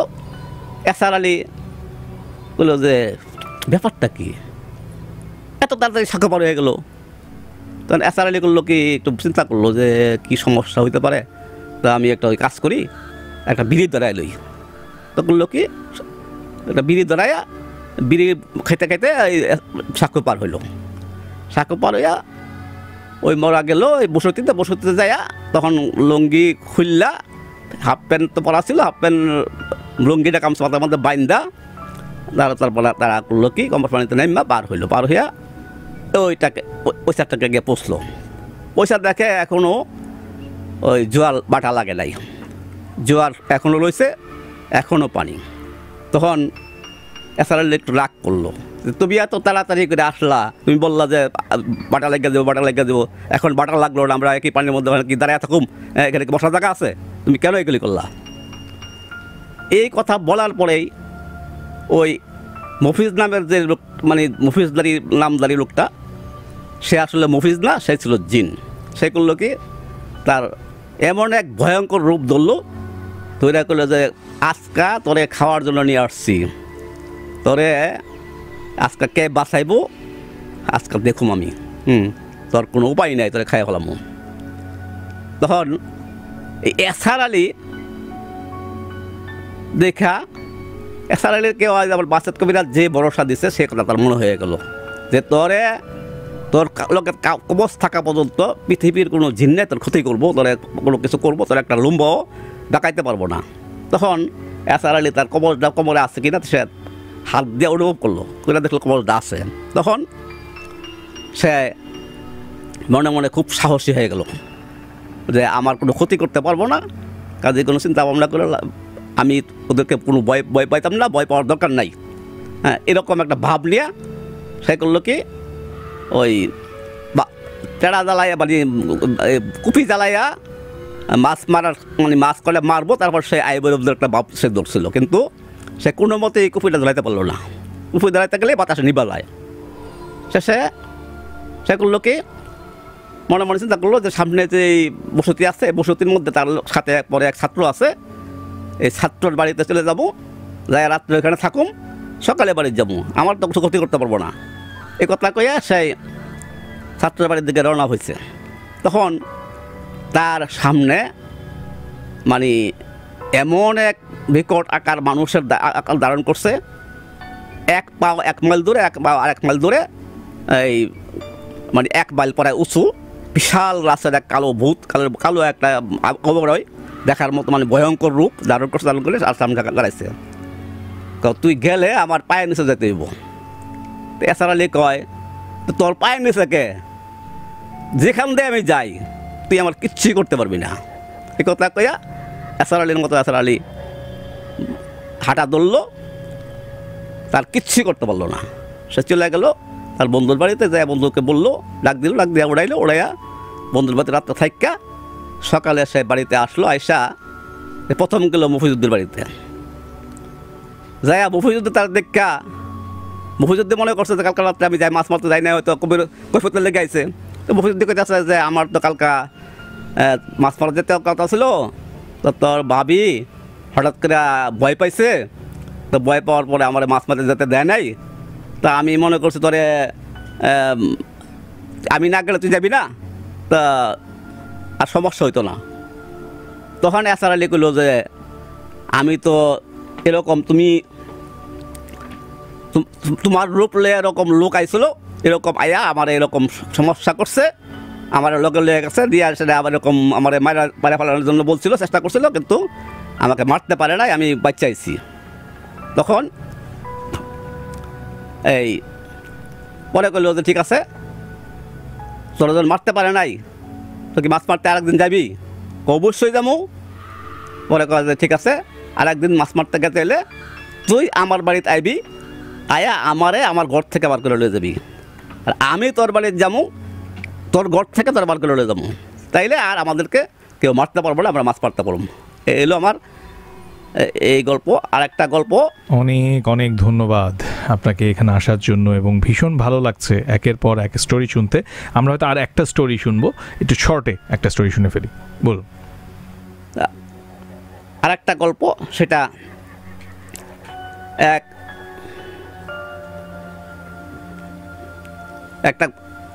এক লোকে বিদেশ থেকে অনেক টাকা কামাই করছে, কইরা সে সরকারি জমি লিজ নিয়ে একটা বাগান করছে, বিশাল বড় বাগান, এক সমুদ্রের দ্বীপের মধ্যে। তো বিশাল বড় বাগান, সেই বাগানে অনেক কর্মচারীরা কাজকাম করে। সে একটা ওখানে দ্বিতলা বাংলো কইরা, তার দুইটা ছেলে একটা মেয়ে, দুইটা ছেলে তার স্ত্রী, সে বাস করে ওখানে। তো এই বাগানের মধ্যে একটা সমুদ্রের কিনার ঘেঁষা একটা ফুল বাগান ছিল। তো ওই ফুল বাগানে রাত্রে হইলে পানির থেকে, সাগর থেকে একটা মেয়ে ওইটা আসতো, আয়সা গান করতো, নাচ করতো। এরকম ইয়ারা এই কর্মচারীরা দেখলো। তো কর্মচারীরা সবাই প্রায় সবাই দেখলো যে এরকম প্রতি রাতেই একটা মেয়ে সমুদ্র থেকে ওইটা আসে, আয়সা এরকম নাচ গান করে আবার চলে যায়। তখন উনি এই কর্মচারীরা মালিককে বলল যে এরকম এই রাত্রে এরকম একটা ঘটনা ঘটে। তো মালিক কয় যে ফুল বাগান থাকলে ফুল পড়ে আসে, কত কিছু আসে, কত কিছু হয়, হয় এগুলি কোনো ব্যাপার না, তোমরা এগুলি কিছু খেয়াল করো না, তোমরা ভয় পাইও না, কোনো সমস্যা নাই। এর মধ্যে এই মালিকের নাতি, বড়টা ছেলে, দুই ছেলের করে দুই নাতি, একটা মেয়ে, একটা বড়টা ছেলে, ছোটোটার মেয়ে। তা নাতিটার বয়স 17-18 বৎসর, নাতনিটার বয়স 14-15 বৎসর, 12-13 বৎসর এরকম। তো এই বয়সে একদিন সন্ধ্যার পরে নাতিটা একটু বাতাস খাওয়ার জন্য ওই ফুল বাগানের কাছাকাছি গেছে। যাওয়ার পরে সে দেখতেছে যে ফুল বাগানের মধ্যে একটা তার চাস্তো বোনের মতো একটা মেয়ে দাঁড়ায় রয়েছে। তো সে মনে করলো তার চাস্তো বোন বুঝি গরম লাগছে, তাই ওখানে গেছে। তা একটু আগে যাই, ওরে নিয়ে আসি। গেছে গিয়া দেখে যে চেহারা প্রায় কাছাকাছি, কিন্তু মিল খুঁজে পাইতেছে না। তখন সে কাছে গেলার পরে ওই মেয়েটা তারে কইল, দেখো আমি তোমার জন্য এখানে আসি, তোমার অপেক্ষা আমি আসি, তো আমি তোমার জন্য একটা উপহার নিয়ে আসছি, সেটা যদি তুমি গ্রহণ করো তো আমি খুশি হব। তখন সেই ছেলেটা মনে করলো যে মেয়েটা দেখতে শুনতে খুব সুন্দর, ভালো, একটা ইয়ার মধ্যে পড়ে গেল, একটা মুখের মধ্যে পড়ে গেল। পড়ে যায় মানে মেয়েটাগুলোকে একটা ফল দিল, ওই ফলটা ছেলেটা খায়া ফেলাইলো। খায়া ফেলানোর পরে ওই মেয়েটা বলল যে আজ থেকে তুমি আমার হয়ে গেলা। তো এই কথা বললা মেয়েটা নিচে নাইমা যায়, পানির মধ্যে গিয়ে অদৃশ্য হয়ে গেল। তো ছেলেটা চলে আসলো বাড়িতে, এসে ছেলেটা সব কিছু ভুলে গেছে, আর কিছু মনে নাই, ভুলে গেছে। 1 বছর পরে আবার মাঘী পূর্ণিমার রাত্রে আবার এই মাঘী পূর্ণিমার রাত্রে ছেলেটার কেমন জানি একটা অন্যমনস্ক ভাব হয়ে গেছে, কোনো কিছু ভালো লাগে না, অন্যমনস্ক ভাব হয়ে গেছে, খালি ফুল বাগানে যেতে মনে চায়। তো রাত্রে ফুল বাগানে যাইতে মন চায়। এদিকে তার স্বাস্থ্য বোন যেটা, সেটা তার এই খেলার সাথী, তার সাথে সবসময় খেলাধুলা করতো, একসাথে স্কুলে পড়তো। সে তার এই অন্যমনস্ক ভাবটা অন্য কেউ ওর চোখে না পড়লেও তার চোখে পড়ে। সে আজকে সারাদিন ধরে সে অন্যমনস্ক, কারণটা কি দেখি। তখন নাকি রাত্রে সে বাগানের দিকে যায়, তখন তার স্বাস্থ্য বোন তার দিকে খেয়াল রাখার পরে বাগানে গিয়া ওই ঠিক মেয়েটার কাছে যায়, ওই মেয়েটা তার ঘান গায়ে নাচে। তখন সে ঘটনাটা দেখে সে তার দাদিকে বলে যে দাদি এই ঘটনা এরকম হয়তো এরকম ঘটনা আমি নিজের চোখে দেখছি। দাদি বলে যে তুই দেখ, তোর হইলো পোলাপান্না বয়স, তুই নানান কিছু কল্পনা করাস, আর তুই ওর একটু ভালোবাসস মনে হয়, এই জন্য তার প্রতি তোর এরকম একটা মনোবৃত্তি। এগুলি কিছু না, এগুলি তুই ভুল দেখছ। পরে ওই তার স্বাস্থ্য বোন বলে ঠিক আছে, আমি যদি ভুল দিয়ে দেখতে আগামীতে আমি কোনোদিন যদি এরকম ঘটনা ঘটে আমি সেটা ধইরা তারে হাতে ধরে তোমাদের ডাক দেবো। তখন পরের বার মাঘী পূর্ণিমাতে আবার এভাবেই সে এই ঘটনা অন্যমনস্ক হয়ে যায়। সন্ধ্যার পরে সে এই বাগানে আবার যায়। রাত্রে বাগানে গেলে সে পাশে তার স্বাস্থ্য বোন যায়, গিয়া সে ফুলপুরিকে ধইরা ফেলাইয়া চিক্ষার দিলে ফুলপুরি ওই রাগ কইরা একটা ধাক্কা দিয়া তার না ফেলাইয়া দিয়া ওই তার স্বাস্থ্য বাইকে হাতে ধইরা এমন দ্রুত গতিতে সাগরের দিকে নাইমা যায়, নিমিষের মধ্যে সাগরে যায় অদৃশ্য হয়ে যাওয়ার পরে তখন সে চিৎকার দিয়ে অজ্ঞান হয়ে যায়। তখন মানুষজন তার চিৎকার শুনলে দৌড়ে যায়, গিয়া সে অজ্ঞান হয়ে পড়ে রয়েছে। তখন মেয়েটাকে বাড়িতে নিয়ে আসা, যখন নাকি পানি টানি ছিটা দেয়, তখন সে ভালো সুস্থ হয়ে সে বলে যে ও আমার চাঁদকে নিয়ে গেছে, তার ওই ছেলেটা নাম ছিল চাঁদ, আমার চাঁদকে নিয়ে গেছে, তোমরা তারা চাঁদকে নিয়ে আসো, চাঁদ কাইনা দাও। তখন তারা কয় চাঁদ আসলে তো চাঁদ কোথায়? তখন তারা চাঁদকে খোঁজাখুঁজি করে চাঁদকে আর পায় না পাওয়ার পরে তখন এই মেয়েটাকে ডাক্তারের হাসপাতালে ভর্তি করলে মেয়েটাও 3 দিন পরে মারা যায়। এই হলো আমার শেষ ঘটনা। অনেক অনেক ধন্যবাদ। একের পর এক, মানে কি বলবো, জীবনের যত অভিজ্ঞতা রয়েছে তার বেশ কিছু অভিজ্ঞতা আজকে আমাদেরকে শুনিয়ে গেলেন ইয়াকুব ভাই। গাজীপুর থেকে এসে 65 বছর বয়সের এই মানুষটি যে দুর্দান্ত মানসিক শক্তি দেখালেন, এটাতে আমাকে ভীষণ রকম ইন্সপায়ার করেছে ভূত স্টুডিও শোটা করার জন্য। আপনাকে অনেক অনেক ধন্যবাদ কষ্ট করে জাগো এফএমে আসার জন্য এবং স্টোরিগুলো আমাদের সাথে শেয়ার করার জন্য। খুব ভালো থাকবেন আপনি। আলহামদুলিল্লাহ। একের পর এক দুর্দান্ত ঘটনা যখন শুনছিলাম, তখন কিন্তু সময় হয়ে গেছে আরেকটা বিরতি নেবার। বিরতির ওপারে যখন উদয় ফিরবে তখন নতুন অতিথি কিন্তু আমার সাথে যুক্ত হয়ে যাবেন। সো আজকে আরও বেশ কিছু ধামাকাদার স্টোরি অপেক্ষা করছে আপনার জন্য। শুনতে থাকুন ভূত studio. Hello guys, this is Rafsan ছোট ভাই। আমি নাকি সবকিছু রিভিউ করতে পারলেও এই বিস্কিটটা নাকি রিভিউ করতে পারবো না। স্পাইসি এন্ড ক্রিস্পি, তাহলে তো এটা চিপস ব্রো, টেক্সচারটা একটু ডিফারেন্ট। এটা তাহলে বিস্কিট? নো ব্রো, এটা চিপস, এটা বিস্কিট, এটা চিপস, এটা বিস্কিট, এটা চিপস ব্রো। বাছাই করা আলুর সাথে স্পাইসি সিজনিং এর টুইস্টে এলো প্রাণ পতাটা। গাইস থামো, এটা চিপস নাকি বিস্কিট কে বুঝে নাও। Hello guys, this is Rafsan ছোট ভাই। আমি নাকি সবকিছু রিভিউ করতে পারলেও এই বিস্কিটটা নাকি রিভিউ করতে পারবো না। স্পাইসি এন্ড ক্রিস্পি, তাহলে তো এটা চিপস ব্রো, টেক্সচারটা একটু ডিফারেন্ট। এটা তাহলে বিস্কিট? নো ব্রো, এটা চিপস, এটা বিস্কিট, এটা চিপস, এটা বিস্কিট, এটা চিপস ব্রো। বাছাই করা আলুর সাথে স্পাইসি সিজনিং এর টুইস্টে এলো প্রাণ পতাটা। গাইস থামো, এটা চিপস নাকি বিস্কিট কে বুঝে নাও। Hello guys, this is Rafsan ছোট ভাই। আমি নাকি সবকিছু রিভিউ করতে পারলেও Once again, welcome back to Jago from 94.4 আর উদয় রয়েছে আপনার সাথে চলছে ভূত স্টুডিও ব্রট টু বাই প্রাণ পটাটা। এই প্রাণ পটাটা নিয়ে অনেক কনফিউশন রয়েছে, মাঝে মধ্যে মনে হয় যে এটা আসলে চিপস, আবার মাঝে মধ্যে মনে হয় বিস্কিট, কারণ এর ক্রিস্পিনেসের কারণে এটাকে চিপস মনে হলেও বাইট দেওয়ার পরে মনে হয় না এটা তো বিস্কিট। সো এই ব্যাপারটা আসলে আপনাদের ক্ষেত্রে ঘটে কিনা খেয়ে কিন্তু অবশ্যই আমাকে জানাবেন।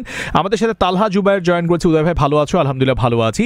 সাবরিনা বলেছেন আমার কাছে বেশ কিছু স্টোরি আছে, আমি ভূত স্টুডিওতে আসতে চাই। ওয়েল, আসতে হলে মোবাইলের রিসেপশনে গিয়ে ট্যাপ করুন RBS স্পেস দিয়ে লিখুন আপনার নাম, স্পেস আপনার লোকেশন, স্পেস আপনার প্রফেশন, তারপর এসএমএসটা পাঠান আমাকে 26969 নাম্বারে। অবশ্যই যারা রেডিওতে আসতে চান নিশ্চয়ই তার কাছে কয়েকটা বিষয় মাথায় রাখতে হবে যে আপনি কিন্তু এখানে রেডিওতে এসে গল্প বলতে চাচ্ছেন এবং এটা আপনি স্বেচ্ছায় চাচ্ছেন। সো এই বিষয়টা মাথায় রেখে রেজিস্ট্রেশনটা করবেন, কারণ অনেকে আছে রেজিস্ট্রেশন করেন পরবর্তীতে আমাদের টিম মেম্বাররা যখন ফোন করে তখন বলে আমি তো তখন বুঝি নাই, না বুঝে রেজিস্ট্রেশন করছি, এরকম ঘটনা আমরা পেয়ে যাই। সো এতে করে সবারই সময়টা নষ্ট হয়, কারণ প্রচুর এসএমএস থাকে, প্রচুর রেজিস্ট্রেশন থাকে। সো আমাদের প্রত্যেককেই সময় দিতে হয়। সো আপনি যখন সময় নষ্ট করার জন্য এসএমএস করেছেন, ঠিক আরেকজন হয়তো বা সত্যিকার অর্থে এখানে স্টোরি বলার জন্য ওয়েট করছে, আমরা হয়তো তাকে রিচই করতে পারি না আপনার ওই ফোন কলটার কারণে, বা আপনার সাথে কথা বলতে গিয়ে সময়টা এত পরিমাণ চলে গেছে। আবার অনেক আছেন গল্প টল্প ঠিকই শোনালেন, শেষ দিন বললেন না আমি তো আজকে আসতে পারবো না, এরকম ঘটনাও কিন্তু আমাদের সাথে ঘটে। এই জন্য বলছি শারীরিক এবং মানসিকভাবে যদি সুস্থ থাকেন এবং আপনার কাছে যদি 2 এর অধিক 3টি বা 4টি ঘটনা অ্যাটলিস্ট থাকে, যে ঘটনাগুলো আপনি নিজে ফেস করেছেন অথবা আপনার ফ্যামিলি মেম্বার্সদের কাছ থেকে শুনেছেন, এরকম ঘটনাগুলো থাকলে অবশ্যই মোবাইলের রিসেপশনে গিয়ে টাইপ করতে হবে RBS স্পেস নিজের নাম, নিজের লোকেশন আর প্রফেশন পাঠাতে হবে আমাদের ঠিকানা 26969 নাম্বারে।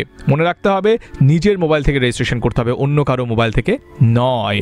চলুন পরবর্তী যে গেস্ট রয়েছেন আমরা এখন তার সাথে পরিচিত হব। কি নাম ভাই আপনার? জি, আমার নাম মোহাম্মদ সিফাত। সিফাত, কি করেন? জব করি। কোথা থেকে এসেছেন আপনি?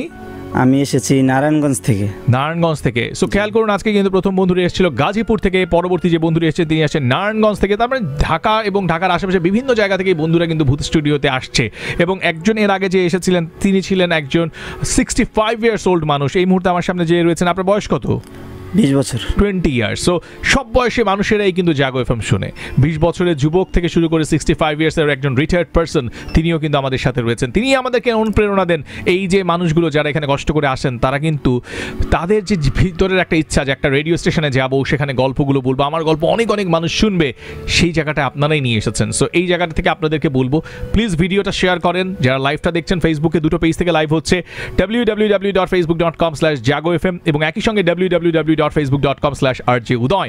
2টো পেজ থেকে ভিডিও দেখছেন, যে যেখান থেকে দেখছেন লাইভ নিচে কমেন্ট করবেন আর ভিডিওটা শেয়ার করে দিবেন। এটা আমার একান্ত অনুরোধ আপনার প্রতি, কারণ কষ্ট করে মানুষগুলো এসেছে তাদের ঘটনাগুলো ম্যাক্সিমাম মানুষকে শোনানোর জন্য।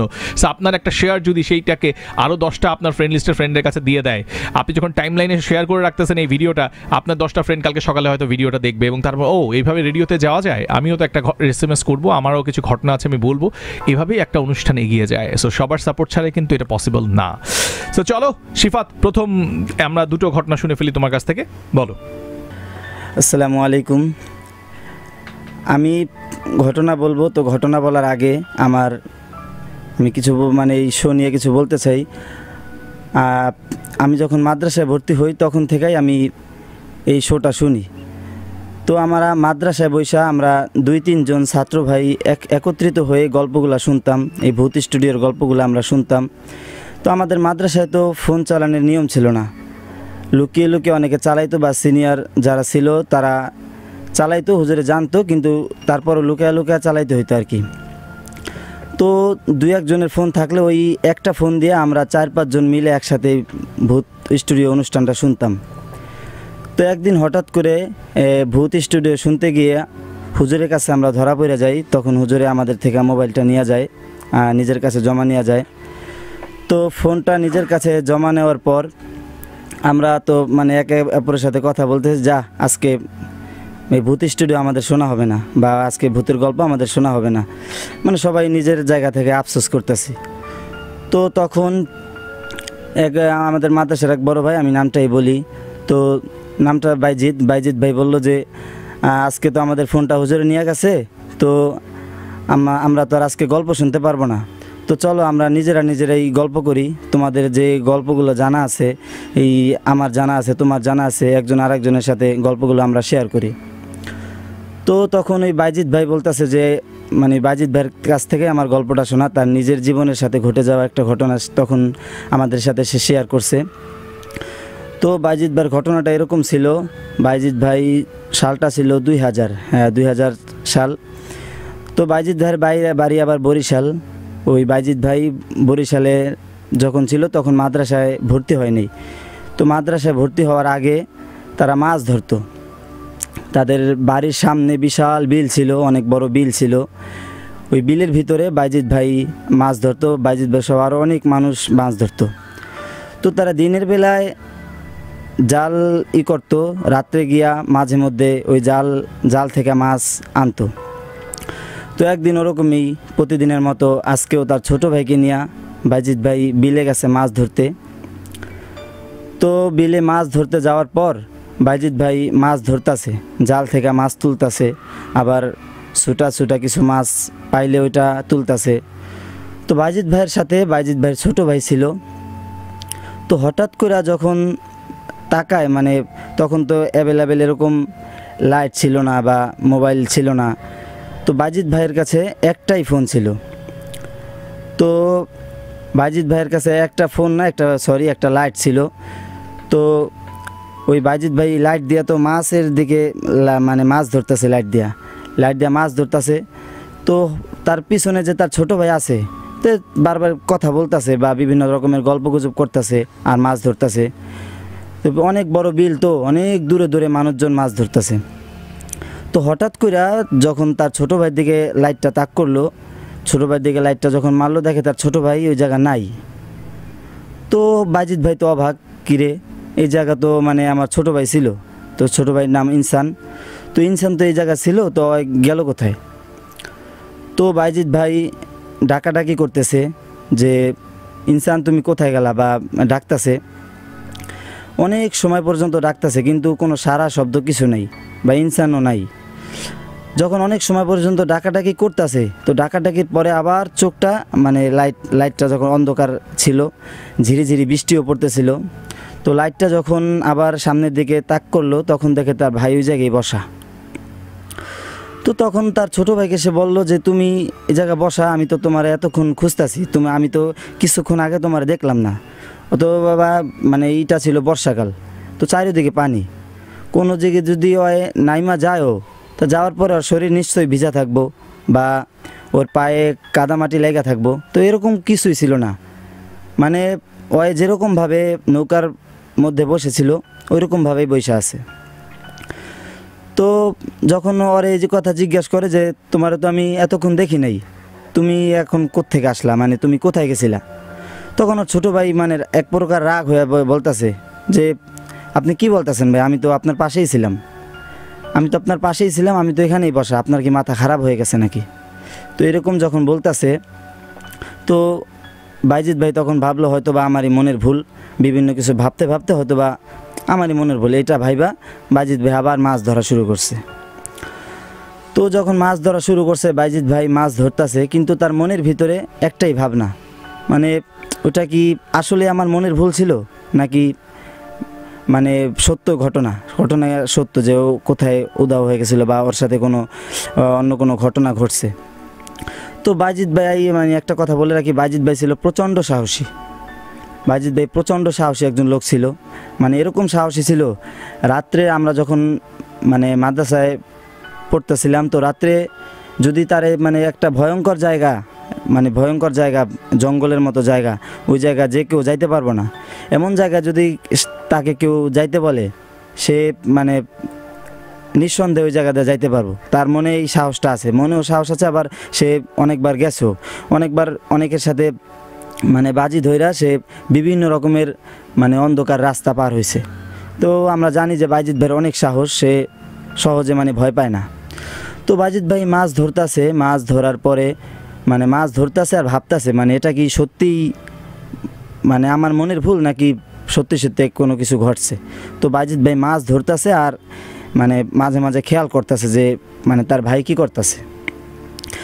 তো কিছুক্ষণ পরে মানে একটা আওয়াজ আসতেছে, মানে কোনো কিছু কাঁচা কিছু চাবায় খেলে যে একটা আওয়াজ আছে, কচকচ একটা আওয়াজ আসে। তো ওই আওয়াজটা বাইজিৎ ভাই পাইতেছে। তো বাইজিৎ ভাই মনে করছে এটা বিল, বর্ষাকাল, চারিদিকে পানি, হয়তো বা কোনো কিছু ডাকতেছে, ওইরকম একটা আওয়াজ হইব। তো বাইজিৎ ভাই মানে তার ভাইয়ের দিকে কিন্তু খেয়াল রাখতে আছে। তো মাছ ধরতেছে আর মাছ ধরে ধরে তার ভাইয়ের কাছে দিতেছে আর ওর ভাই পাতিলের ভিতরে রাখতেছে, কিন্তু এই আওয়াজটা বন্ধ হইতেছে না। তখন এক প্রকার বাইজিৎ ভাই এক সময় তার ভাইয়ের দিকে আবার তাকাইলো, তাকায় যা দেখলো মানে এটা অভাবনীয়।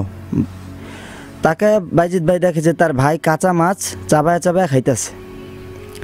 ওই আওয়াজটাই বাইজিৎ ভাই মানে এতক্ষণ পাচ্ছিল, তার ভাই মানে কাঁচা মাছ চাবায় চাবায় খাইতেছে। তখন বাইজিৎ ভাই একটু ভয়ও পাইছে, যতই সাহসী লোক হোক এরকম একটা মানে ঘটনা সামনে ঘটলে যত বড় সাহসী লোক হোক তার মনে একটু ভয় লাগবেই, ভয় জাগবেই। তো বাইজিৎ ভাই ভয়ও পাইছে, আবার মানে সাহসীভাবে তার ভাইরে জিজ্ঞেস করতেছে তুই মানে কী করতেছো এগুলা। পরে মানে সে তখন কোনো কথা বলতেছে না, তো বলতেছে মানে তুমি কি সত্যিই আমার ভাই নাকি আমার ভাইয়ের রূপে অন্য কেউ। তখন সে বলতেছে আমি যে মন চাই তাই হই, আমারে মাছ দে আমি মাছ খাবো, এটা বলতেছে আমারে মাছ দে আমি মাছ খাবো, আমি কে ওটা তোর জানার কোনো দরকার নেই। তো বাইজিৎ ভাই তখন বলতেছে তো তুমি যদি আমার ভাই না হও তাহলে আমার ভাই কোথায়, আমার ভাইকে তুমি কোথায় রাখছো।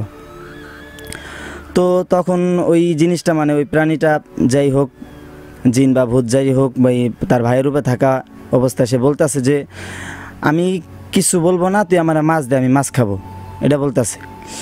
তখন সে বলতেছে হ্যাঁ তোমার আমি মাছ দেবো, তুমি আগে বলো আমার ভাইয়া কোথায়, আমার ছোটো ভাই কোথায়, তুমি তারে কোথায় রাখছো।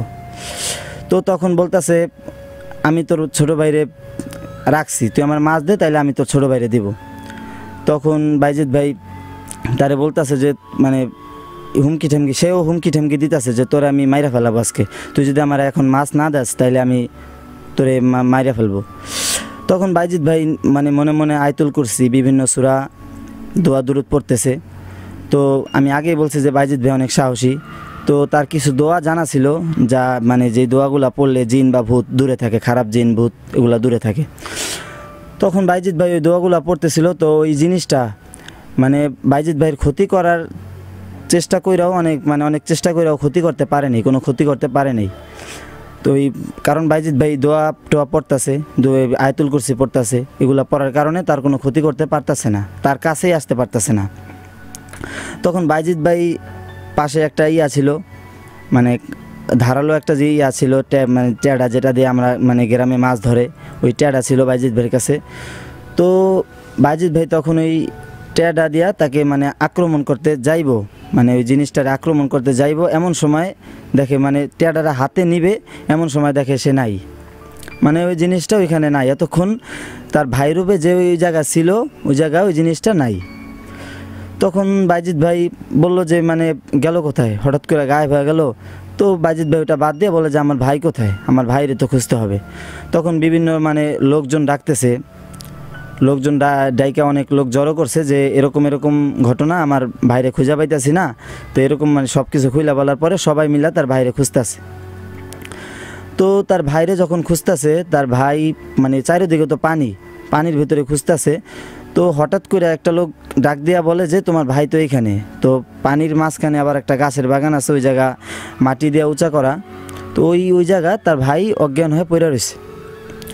তো তখন সে ডাকতেছে বাইজিৎ তোমার ভাই তো এখানে, তুমি এদিকে আসো। তো সবাই এদিকে গেছে, ওইদিকে যাওয়ার পরে গিয়া দেখে তার ভাই ওই জায়গায় অজ্ঞান হয়ে পড়ে রয়েছে। তখন তার ভাইরা সবাই ধরিয়া বাড়ি নিয়ে গেছে, বাড়ি নিয়ে এই দোয়া দুরুদ পইরা পরে পানি ঠানি ছিটায়া তারে মানে অজ্ঞান থেকে সজ্ঞান করছে। তার সেন্স ফেরার পরে তারে জিজ্ঞেস করছে যে মানে তোমার সাথে কি ঘটছে, তুমি ওই জায়গা কেন কীভাবে পড়ে রইলা। তখন তার ভাই যা বলল যে আমি মানে তার ভাই আবার মুড়ি আর চানাচুর মিলায় নিয়ে গেছিলো, একটা পলিথিনে করে মুড়ি চানাচুর নিয়ে গেছিলো। ওই মুড়ি চানাচুর খাইতেছিল আর তার ভাইয়ের সাথে গল্প করতেছিল। তো আমি যখন মুড়ি চানাচুর খাইতেছি, হঠাৎ করে দেখি আমার সামনে মানে একটা ছায়ার মতো একটা জিনিস, আমি মানে কারো দেখা যায় না, অনেক বড় অনেক ভয়ঙ্কর একটা ছায়া, একটা কালো ছায়া, মানে আমরা মানুষ হাইটা গেলে পাশ দিয়ে একটা ছায়া থাকে না, তো ওরকম একটা ছায়া, অনেক কিছু দেখা যাইতেছে না। তো তখন ওই মানে তার ছোটো ভাই বললো যে আমি ছায়াটা দেখতেছি, দেখে আমি ভাইয়ার অনেক ডাকছি, কিন্তু ভাইয়া আমার ডাকে সাড়া দেয় নেই। আমি অনেক জোরে জোরে ডাকছি, ভাইয়া আমার ডাকে কোনো সাড়া দেয় নেই।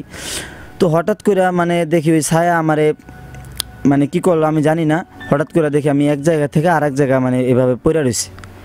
পরে পইরা যাওয়ার পর আমার তো আর জ্ঞান ছিল না, আমার পরে আর কিছু মনে নেই। পরে এরকম মানে আপনারা তুলে আনলেন। পরে তারে কবিরাজের কাছে নিয়ে যাওয়া হইলো, মানে ওই ঘটনার পরে সে ওইটা কখনো ভুলতে পারতেছে না। মানে সে যেই জায়গা যায় ওই জায়গায় দেখে ওই ছায়াটারে দেখতে পায়।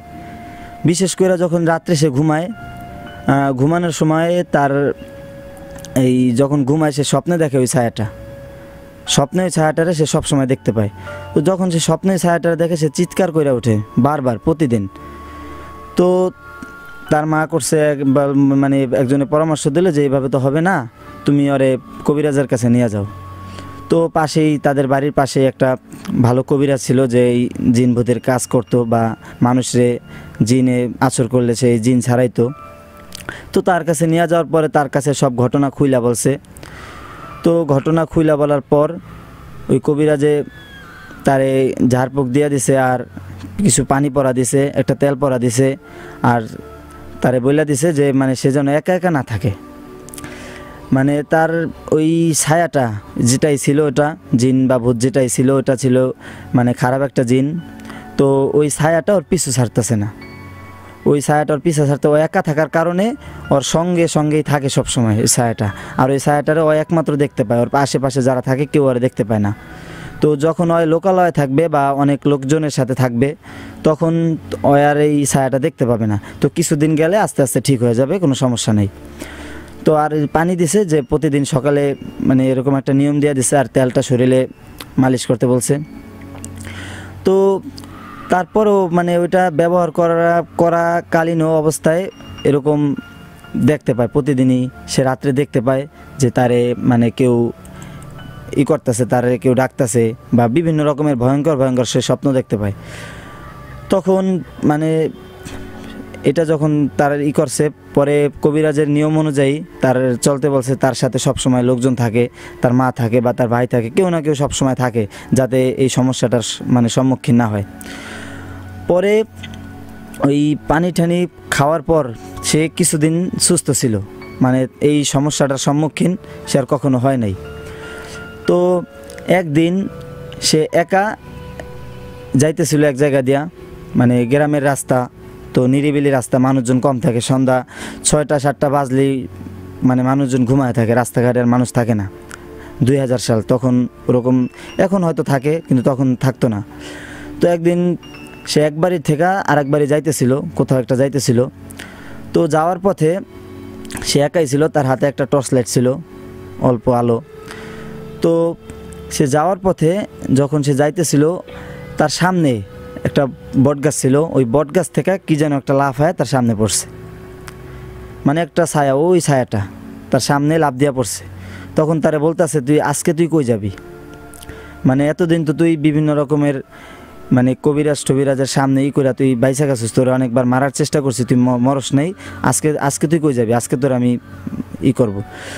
তখন মানে এরকম সমস্যারই সম্মুখীন হওয়ার পরে আবার অনেক কিছু শিখিয়ে দিছিল বাইজিৎ ভাই, যে তুই তো এই সমস্যার সম্মুখীন হইছস, পরে যখন তুই কোনো সমস্যার সম্মুখীন হবি তুই এই দোয়াগুলা পড়বি। তখন ওই ভাইটা মানে ওর ছোট ভাই বিভিন্ন রকমের দোয়া পড়তেছে। তো দোয়া পড়ার পর আজকে দোয়া পড়া কোনো কাজ হবে না, আজকে তোর আমি মারবই। তো তারে এমন একটা থাপ্পড় মারছে, এক থাপ্পড়ে মানে সে এক জায়গা থেকে আর এক জায়গা চলে গেছে, মানে এত জোরে একটা থাপ্পড় মারছে। তো থাপ্পড় মারার পরে সে আরও জোরে জোরে সুরা পড়তেছে, তো তার কাছে যেই গ্যাস লাইটটা ছিল ওইটার মানে লাইট ছিল, একপাশে লাইট ছিল। তো ওই গ্যাস লাইটের আগুন সে মানে আগুন ধরাইতেছে, একটা কিছু দিয়াতে আগুন ধরাইতেছে, যে সে শুনছে নাকি আগুন ধরাইলে জিন ভূতরা কাছে আসে না। তখন সে আগুন ধরাইছে কোনোভাবে, ওই দিনকা সে দোয়া দুরুদ পড়তে ওই জিনের থেকে বাঁচছে, ওই জিনিসটা থেকে সে তখন বাঁচছে। তো বাইচে আসার পরে বাড়িতে এসে সবাইকে যখন এই ঘটনা খুইলা বলে, তখন আবার ওই কবিরাজের কাছে যাওয়ার পরে যে কবিরাজ সাহেব মানে কোনো সমস্যার সমাধান তো হইতেছে না, তো এখনও তো এই জিনিসটা ওরে জ্বালা যন্ত্রণা দেয়, এখনও ওরে। পরে কবিরাজে বলল যে মানে আমার ওই কাজও যেহেতু সমস্যার সমাধান হয় নাই, তো এখন আপনাদের বাড়িটা বা প্লাস ওরে মানে বন্ধক দিতে হবে। তো তো কবিরাজে আইসা তাদের বাড়িটা বন্ধক দিয়ে দিছে, আর ওরেও বিভিন্ন রকমের দোয়া শিখিয়ে দিছে, আর ওর শরীরও বন্ধক দিয়ে দিছে। তারপর থেকে আর ওরকমভাবে ভয়ঙ্কর কোনো সমস্যার সম্মুখীন ওর মানে বাইজিৎ ভাইয়ের ছোটো ভাই হয় নাই, বা বাইজিৎ ভাইও হয় নাই। তো তারপরেও এখনও মানে আমার যখন গল্পটা বলতেছিল বাইজিৎ ভাই, যে তখন সে বলছিল যে এখনও কিছু কিছু সময় মানে হালকা পাতলা ওই সমস্যার সমাধান মানে সম্মুখীন হয়, ওই সমস্যার সম্মুখীন এখনও মাঝে মাঝে নাকি তার ছোটো ভাই হয়। মানে বিভিন্ন রকমের, বা এক জায়গায় যাইতেছে মনে হইতেছে যে কেউ আমার পিছনে পিছনে হাঁটতেছে, বা ঘুমায় রয়েছে দেখতেছে, মানে বিভিন্ন রকমের স্বপ্ন দেখতেছে। তো আস্তে আস্তে ওর অভ্যাস হয়ে গেছে এগুলার, মানে আমরা দুঃস্বপ্ন দেখি না এরকম হয়ে গেছে আর কি। তো আগের মতো তো ভয়ঙ্করভাবে দেখে না, বা ওর কোনো ক্ষতিও করে না, ওই বিভিন্ন রকমের মানে ছোটোখাটো অলৌকিক সমস্যার মানে সম্মুখীন এখন হয়। তো এই বাইজিৎ ভাই তখন আমাদেরকে মানে তার এই ঘটনাটা আমাদেরকে বলছে, তো আমি আবার আপনাদের সাথে শেয়ার করলাম। তো এই ছিল আমার প্রথম ঘটনা। তো আমার যে সেকেন্ড ঘটনা, এটা আমার নিজের সাথে ঘটে যাওয়া ঘটনা। আমি মাদ্রাসায় বসে আমার নিজের সাথে ঘটছে। তো আমার দ্বিতীয় ঘটনাটা হলো, আমি মাদ্রাসায় ভর্তি হয়েছি। তো 2014 সালে আমি মাদ্রাসায় ভর্তি হয়েছি। তো মাদ্রাসায় ভর্তি হওয়ার 6 মাস পরে আমার সাথে ঘটনাটা ঘটছে। তো এর আগে বিভিন্নভাবে মানে অনেক ঘটনার কথা শুনছি, হুজুরে বলছে, হুজুরের ক্লাস টাইমে অনেক সময় বলতো যে এই মাদ্রাসা এমন এমন জিনিস আছে, এই ঘটনা ঘটছে, বা বিভিন্ন রকমের মানে অনেক ঘটনা ঘটছে। পরে ছাত্র ভাইরাও অনেক সময় মানে আমরা গল্প করতে বসলে বলতো বিভিন্ন রকমের ঘটনা, যে এই মাদ্রাসা এরকম এরকম হয়। তো হুজুর আমাদেরকে সব সময় সতর্ক করে দিত যে তোমরা তো এই সতর্ক করে দিত তোমরা একা একা কখনো মাদ্রাসা থেকে মানে মাদ্রাসার ক্লাসরুম থেকে বের হবে না। রাত্রে যখন বিশেষ করে রাত্রে একা একা মাদ্রাসার ক্লাসরুম থেকে তোমরা বের হবে না। তোমাদের যদি কোনো জরুরত থাকে তোমরা তোমাদের পাশের ছাত্র ভাইদেরকে ডাইকা নিয়ে যাবে, একজন আরেকজনের ডাইকা নিয়ে যাবে, তো একা একা কখনো বের হইবে না। তো একদিন রাত্রে আমরা মুড়ি পার্টির আয়োজন করছিলাম। তো আমার পরের দিন কোনো একটা দিবস, হয়তো বা 15 আগস্ট বা এরকম কোনো সরকারি ছুটিতে পরের দিন আমাদের ছুটি ছিল। তো ওই দিনকার রাত্রে পরের দিন যেহেতু ছোটো আমাদের ক্লাস নেই, তো ওই দিনকার রাত্রে আমরা একটা মুড়ি পার্টির আয়োজন করছিলাম। সবার থেকে টাকা উঠায়া 20 টাকা 30 টাকা করে উঠায়া আমরা একটা মুড়ি পার্টির আয়োজন করছিলাম। তো আমরা যখন মুড়ি পার্টির আয়োজন করছি, হুজুরের সহ আমাদের সাথে হুজুরও ছিল। তো হুজুরের রুমের ভিতরে আমরা এই মুড়ি পার্টির আয়োজনটা করছি। তো আমরা মুড়ি পার্টির আয়োজন করছি, আমরা মুড়ি বানায়া আমরা খাইতেছিলাম। তো বিভিন্ন রকমের গল্প গুজব করতেছিলাম। তো এটা করতে করতে রাত 12টার উপরে বাজে গেছে। তো তখন হুজুরে বলল যে অনেক রাত হয়েছে, যাও তোমরা যার যার মতো ঘুমিয়ে যাও। তো হুজুরে মাদ্রাসায় ঘুমাইতো, কিন্তু যখন আমাদের ছুটি থাকতো বা সরকারি ছুটি বা শুক্রবারের ছুটি, তখন হুজুরে বাসায় যাইতো, মানে তখন আর মাদ্রাসা থাকতো না। তো তখন যদি আমাদের বিভিন্ন অপরাধ আমরা পরের দিন ছুটি আমরা বিভিন্ন রকমের দুষ্টামি করতাম। তো দুষ্টামি করলে হুজুরে আসতো না, বা অন্য দিন বারবার চেক দিত ক্লাসরুমে এসে যে আমরা ঘুমাইছি কিনা, বা আমরা কেউ ফাজলামি করতেছি কিনা, এগুলা চেক দিত বারবার। কিন্তু ওই পরের দিন যেহেতু ছুটি, তো পরের দিন তো ক্লাস নাই, আজকে রাত্রে একটু আনন্দ করবে মানে বাচ্চা কাচ্চারা একটু আনন্দ করবে, এটা ভাইবা হুজুরে আর আসে না, মানে আমাদেরকে সুযোগটা দেয় আর কি যখন আমাদের ছুটি থাকে। তো হুজুর আমাদেরকে এটা বইলা হুজুরে বাসায় চলে গেছে। তো আমরাও সবাই আরও ঘন্টাখানিক মানে গল্প গুজব কইরা বিভিন্ন রকমের ফাজলামি কইরা আমরা ঘুমাইতে এক এক করে আস্তে আস্তে সবাই ঘুমায় গেছে। তো আমার একটা বদ অভ্যাস মানে এখনও আছে। বদ অভ্যাসটা হলো, আমি যখন রাত্র মানে বেশি জায়গা তখন আমার আর ঘুমাসতে চায় না। তো ওই দিনকেও আমি প্রতিদিনের মতো মানে ঘুমানোর চেষ্টা করতেছিলাম, অনেক সময় পর্যন্ত ঘুমানোর চেষ্টা করতেছি, কিন্তু আমার ঘুম আসতেছে না। তো ভাবলাম যাই বাইরের থেকে একটু হাইটে আসি, তাইলে হয়তো বা ঘুম আসবে একটু পরে। তো আমি তখন এটা ভাইবা ক্লাসরুমের বাইরে বার হয়েছি। আমরা ক্লাসরুমে ঘুমাইতাম, যেখানে ক্লাস হইতো ওখানে ঘুমাইতাম। তো আমি তখন ক্লাসরুম থেকে বাইরে আমাদের মাদ্রাসার মানে চারপাশে দেয়াল ছিল, মাঝখানে একটা মাঠ ছিল, ওই মাঠ দিয়ে আমি একা একা হাঁটতেছি। তো ওই দিন আবার দিনটা ছিল মানে ওরকম যে রাত্রে ঝিরিঝিরি বৃষ্টি পড়তেছিল, মানে আকাশে পুরা মেঘলা মেঘলা অবস্থা ছিল। তো আমি একা একা হাঁটতেছি বা বিভিন্ন রকমের ভাবনা ভাবতেছি একা একা। পরে আমি মানে আমার জরুরাতের জন্য আমি ওয়াশরুমের দিকে যাইতেছিলাম, তো এখন ঘুমাবো। তো ওয়াশরুমের দিকে যখন আমি যাইতেছিলাম তখন দেখি আমাদের মসজিদের মানে মাদ্রাসার মসজিদের ভিতরে কারা যেন আছে। তো আমি ভাবলাম কিরে মানে এত রাত্রে মসজিদের ভিতরে কারা। তো আমি তো আগেই মানে গত ঘটনা আমি বলছিলাম যে আমাদের মাদ্রাসায় ফোন চালানোর নিয়ম ছিল না, তো অনেক ছাত্র লুকায় লুকায় ফোন চালাইতো।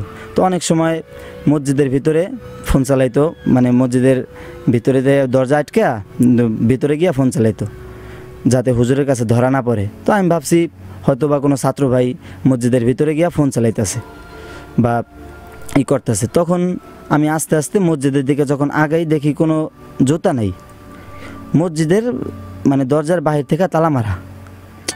তো আমি ভাবলাম কিরে মানে মসজিদে তো একটাই দরজা, আর কোনো দরজা নেই। আমাদের মাদ্রাসার এই মসজিদটা শুধু মানে পাঞ্জাগানা নামাজ হইতো, তো একটাই দরজা, আর কোনো দরজা নেই। তো মানে মসজিদের বাহির থেকে তালা মারা, কিন্তু ভিতরে কারা, বিভিন্ন রকমের আওয়াজ হইতেছে ভিতর থেকে। তো আমাদের মসজিদের জানালার গ্লাস দিয়ে যখন আমি ভিতরে তাকাইলাম, তাকায় দেখি মানে 4-5 জন লোক, মানে অনেক লম্বা ছায়ার মতো, মানে এরকম একটা সাদা কাপড়ের মতো পোশাক পরা, এরকম 4-5 জন লোক মসজিদের ভিতরে দাঁড়ায় রয়েছে, মানে একবারে সোজা ইসের মতো দাঁড়ায় রয়েছে। তো আমি বলি মানে এগুলা তো কোনো মানে আমি মনে মনে ভাবতেছি এগুলা তো কোনো মানুষ হইতে পারে না, এত মানে ভয়ঙ্কর, মানে অনেক লম্বা, এত লম্বা মানুষ আমি আমার জীবনে দেখি নেই। তো আমি ভাবলাম এগুলো তো কোনো মানুষ হইতে পারে না। তখন একটু ভয়ও লাগতেছিল, আবার নিজেই নিজের ভিতরে সাহস মানে জোগায়া পরে তাকাইলাম। তো তাকাইছি যখন আমি ওদিকে দেখি যারা মানে ই করতেছে 4-5 জন লোক মসজিদের ভিতরে দাঁড়ায় রয়েছে। তো আমি যখন মানে ভয়ে মসজিদের সিঁড়ি থেকে পিছলা খায়া পড়ে গেছি, পড়ে যাওয়ার পরে মানে ওরে বাবারে বলে একটা চিৎকার মারছি। তো চিৎকার মারার পরে মানে হঠাৎ চিৎকার মারার পরে যখন আমি মসজিদের ভিতরে তাকাই তখন দেখি ওই জিনিসগুলা, মানে আমি এতক্ষণ যেই জিনিসগুলা দেখছিলাম যে 4-5 জন সাদা কাপড় পরা লোক 4-5 জন দাঁড়ায় রয়েছে মসজিদের ভিতরে, এখন মানে যখন আমি চিৎকারটা মারলাম, চিৎকার মারার পরে যখন আমি মসজিদের ভিতরে আবার তাকায় দেখি ওই জিনিসগুলা নাই। তো আমি ভাবলাম হুজুরে মানে বলছিল যে মসজিদের ভিতরে অনেক সময় জিনেরা আইসা নামাজ পড়ে, জিনেরা আইসা মানে ভালো জিন যারা আছে তারা মসজিদের ভিতরে আইসা রাত্র যাইরা নামাজ পড়ে। তো এইটা আমি ভাবছি হয়তো বা কোনো জিন হইতে পারে, ওরা মসজিদের ভিতরে নামাজ পড়তেছে, আমার চিৎকারে তারা চলে গেছে। তো আমি তখন আস্তে আস্তে রুমের ভিতরে গিয়া ঘুমাই গেছি, আস্তে আস্তে মানে একটু করে ঘুমাই গেছি। ঘুমানোর পরে আমি স্বপ্নে দেখতেছি আমার কে যেন ডাকতেছে। তো তখন আমি মানে আমার নিজের ভিতরে আমি নাই, আমার জ্ঞান নাই, আমি ওই ডাকের ইয়াতে আমি ঘুম থেকে কখন যে উঠা গেছি আমি নিজেও জানি না। তো আমি ওই মানে এরকম একটা আওয়াজ, আমার পুরা মাথা ঘুরতেছে, মানে আমার মাথার মধ্যে মনে হইতেছে কয় মন কিছু একটা দিয়া রাখছে, মানে অনেক ওজনের কিছু একটা দিয়া রাখছে, এরকম আমার মাথা ভার হয়ে রয়েছে। তো আমি ওই আওয়াজের সাথে সাথে যেদিক থেকে আওয়াজটা আসতেছে ওই দিকে আমি যাইতেছি, মানে একা হাঁটতেছি। তো হাঁটতে হাঁটতে কখন যে আমি ছাদের উপরে চলে গেছি, মাদ্রাসার ছাদের উপরে চলে গেছে আমি নিজেও জানি না। তো আমি ছাদের উপরে হাঁটতে হাঁটতে ছাদের একবারে কর্নারে চলে গেছি।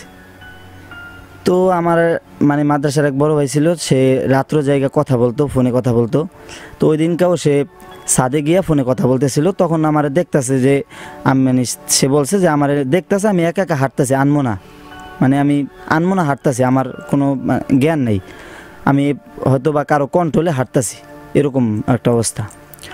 তো তখন সে মানে বলছে যে আমার এনেকে অনেক ডাকছে যে সিফাত তুমি কই যাও, সিফাত মানে এরকম বললে অনেক ডাকছে, আমি তার ডাকে কোনো সাড়া দেয়নি, আমি আমার মতো করে হাঁটতেছি। তো হাঁটতে হাঁটতে এক সময় আমি ছাদের কর্নারে চলে গেছি। তো ছাদের কর্নারে চলে যাওয়ার পরে আমি ছাদের থেকে নাকি ঝাঁপ দিতে লইছিলাম। তো যখন আমি ঝাঁপ দিতে যাব তখন ওই বড় ভাই আমারে মানে তুলছে, আমার টাইনা ধরছে। যখন আমার ভাইয়াটা টান দিছে, ওই ভাইয়া যখন আমরা টান দিছে তখন মানে আমার মানে এমন হঠাৎ করে যখন টান দিছে আমার মাথাটা এমন হালকা হয়েছে, মানে আমার মনে হইতেছে যে আমার মাথার ভিতর থেকে কি যেন চলে গেছে। তো আমি ভাইয়ারা জিজ্ঞেস করলাম যে ভাইয়া আমি এখানে কেন? তো ভাইয়া বললো যে তুমি তো এখানে কেন আমি তো জানি না, আমি দেখছি তুমি এই জায়গা একা হাঁটতেছো, তো আমি তোমার অনেক ডাকলাম, তুমি আমার ডাকে কোনো সাড়া দাওনি, তুমি একা ওই দিকে হাঁটতেছো। তো ভাইয়া যখন আমার বললো যে তুমি একা একা হাঁটতেছো, তুমি এমন কি তুমি ছাদ থেকে লাভ দিতে লইছিলে, আজকে যদি আমি না থাকতাম তাইলে হয়তোবা তুমি আজকে তোমার কিছু একটা ঘইটা যেত, আর ওই ছাদ থেকে যদি আমি পড়ে যাইতাম হয়তোবা আমি বাঁচতাম না, এরকম একটা অবস্থা। তখন আমার ওই ঘটনার পরে আমার শরীর পুরা থরথর করে কাঁপতেছে, আমি আর যে এই জায়গার থেকে হাইটা যাব ওরকম একটা অবস্থা নাই। তখন ওই ভাই আমার ধৈরা আস্তে আস্তে নিয়ে মাদ্রাসার ভিতরে নিয়ে গেছে। তো মাদ্রাসার ভিতরে নিয়ে যাওয়ার পরে ভাইয়া বলে যে কালকে সকালে হুজুরের সাথে কথা বলবো, তো তুই এখন ঘুমা। তো আমি বললাম ভাইয়া আমার তো অনেক ভয় লাগতেছে। পরে ভাইয়া বললো সমস্যা নাই, আজকে আমার একটা কাজ আছে, তো আমি আজকে রাত্রে জাগনা থাকবো, যা তোর পাশে আমি আসি, তুই ঘুমা। তো এইটা বলছে, আমি তখন ঘুমায় গেছি। ওই ভয়ে আমার মনের ভিতরে ভয়টা, আমার ঘুম কিসের, আমার তো ঘুমই আসতেছে না। তো আমি একটু পরপর ঘুমাইতে আবার মনে করছি যে আমি যদি এখন ঘুমায় যাই, আবার যদি স্বপ্নে ওরকম কিছু একটা দেখি, এটা মনে করে আমার কোনোভাবেই ঘুম আসতেছে না। তো এইভাবেই সকাল হয়ে গেছে। তো পরের দিন যেহেতু আমাদের মাদ্রাসা ছুটি, তো প্রতিদিন আমরা উঠতাম 3টা বাজে, 3টার দিকে উঠতাম। আমরা গতকালকে রাত্রে যেই সবকটা পড়তাম ওটা পরের দিন সকালে ফজরের নামাজের আগে ওই সবকটা হুজুরে শোনাইতে হইতো। তো ওই জন্য আমাদের প্রতিদিন 3টা বাজে উঠাইতো, কিন্তু ওই দিন ছুটি থাকার কারণে ওই দিনকে আর আমাদেরকে অত রাত্রে 3টা বাজে উঠায় নাই। ওই দিনকে যখন আজান দিয়েছে তখন সবাইরে ডাকছে। তো ওই দিনকা যেহেতু বন্ধ, কোনো ক্লাস নাই, ওই দিনকার সকালে হুজুরে বললো যে আজকে তো তোমাদের কোনো ক্লাস নাই, চলো আজকে আমরা এমনি একটু গল্প করি। তো হুজুরে আমাদের সাথে তার জীবনের বিভিন্ন রকমের অভিজ্ঞতা শেয়ার করতেছিল। তো তখন যখন ছুটি হয়ে গেছে ওই জায়গার থেকে, তখন হুজুরের কাছে শেয়ার করছে, আমার বড় ভাই সহ আমার নিয়ে গেছে যে হুজুর এরকম অবস্থা, গতকাল রাত্রে ওর সাথে এরকম হয়েছে। তো তখন হুজুরে আবার ছিল একজন কামেল লোক ছিল, তার সাথে অনেকগুলো জিন ছিল।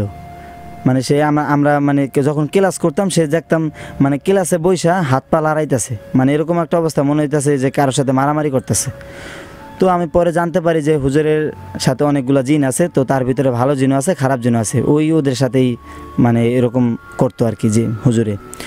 তো একটা কথা বইলা রাখি, ওই হুজুরের মা এই অলৌকিকভাবে গায়েব হয়ে গেছে।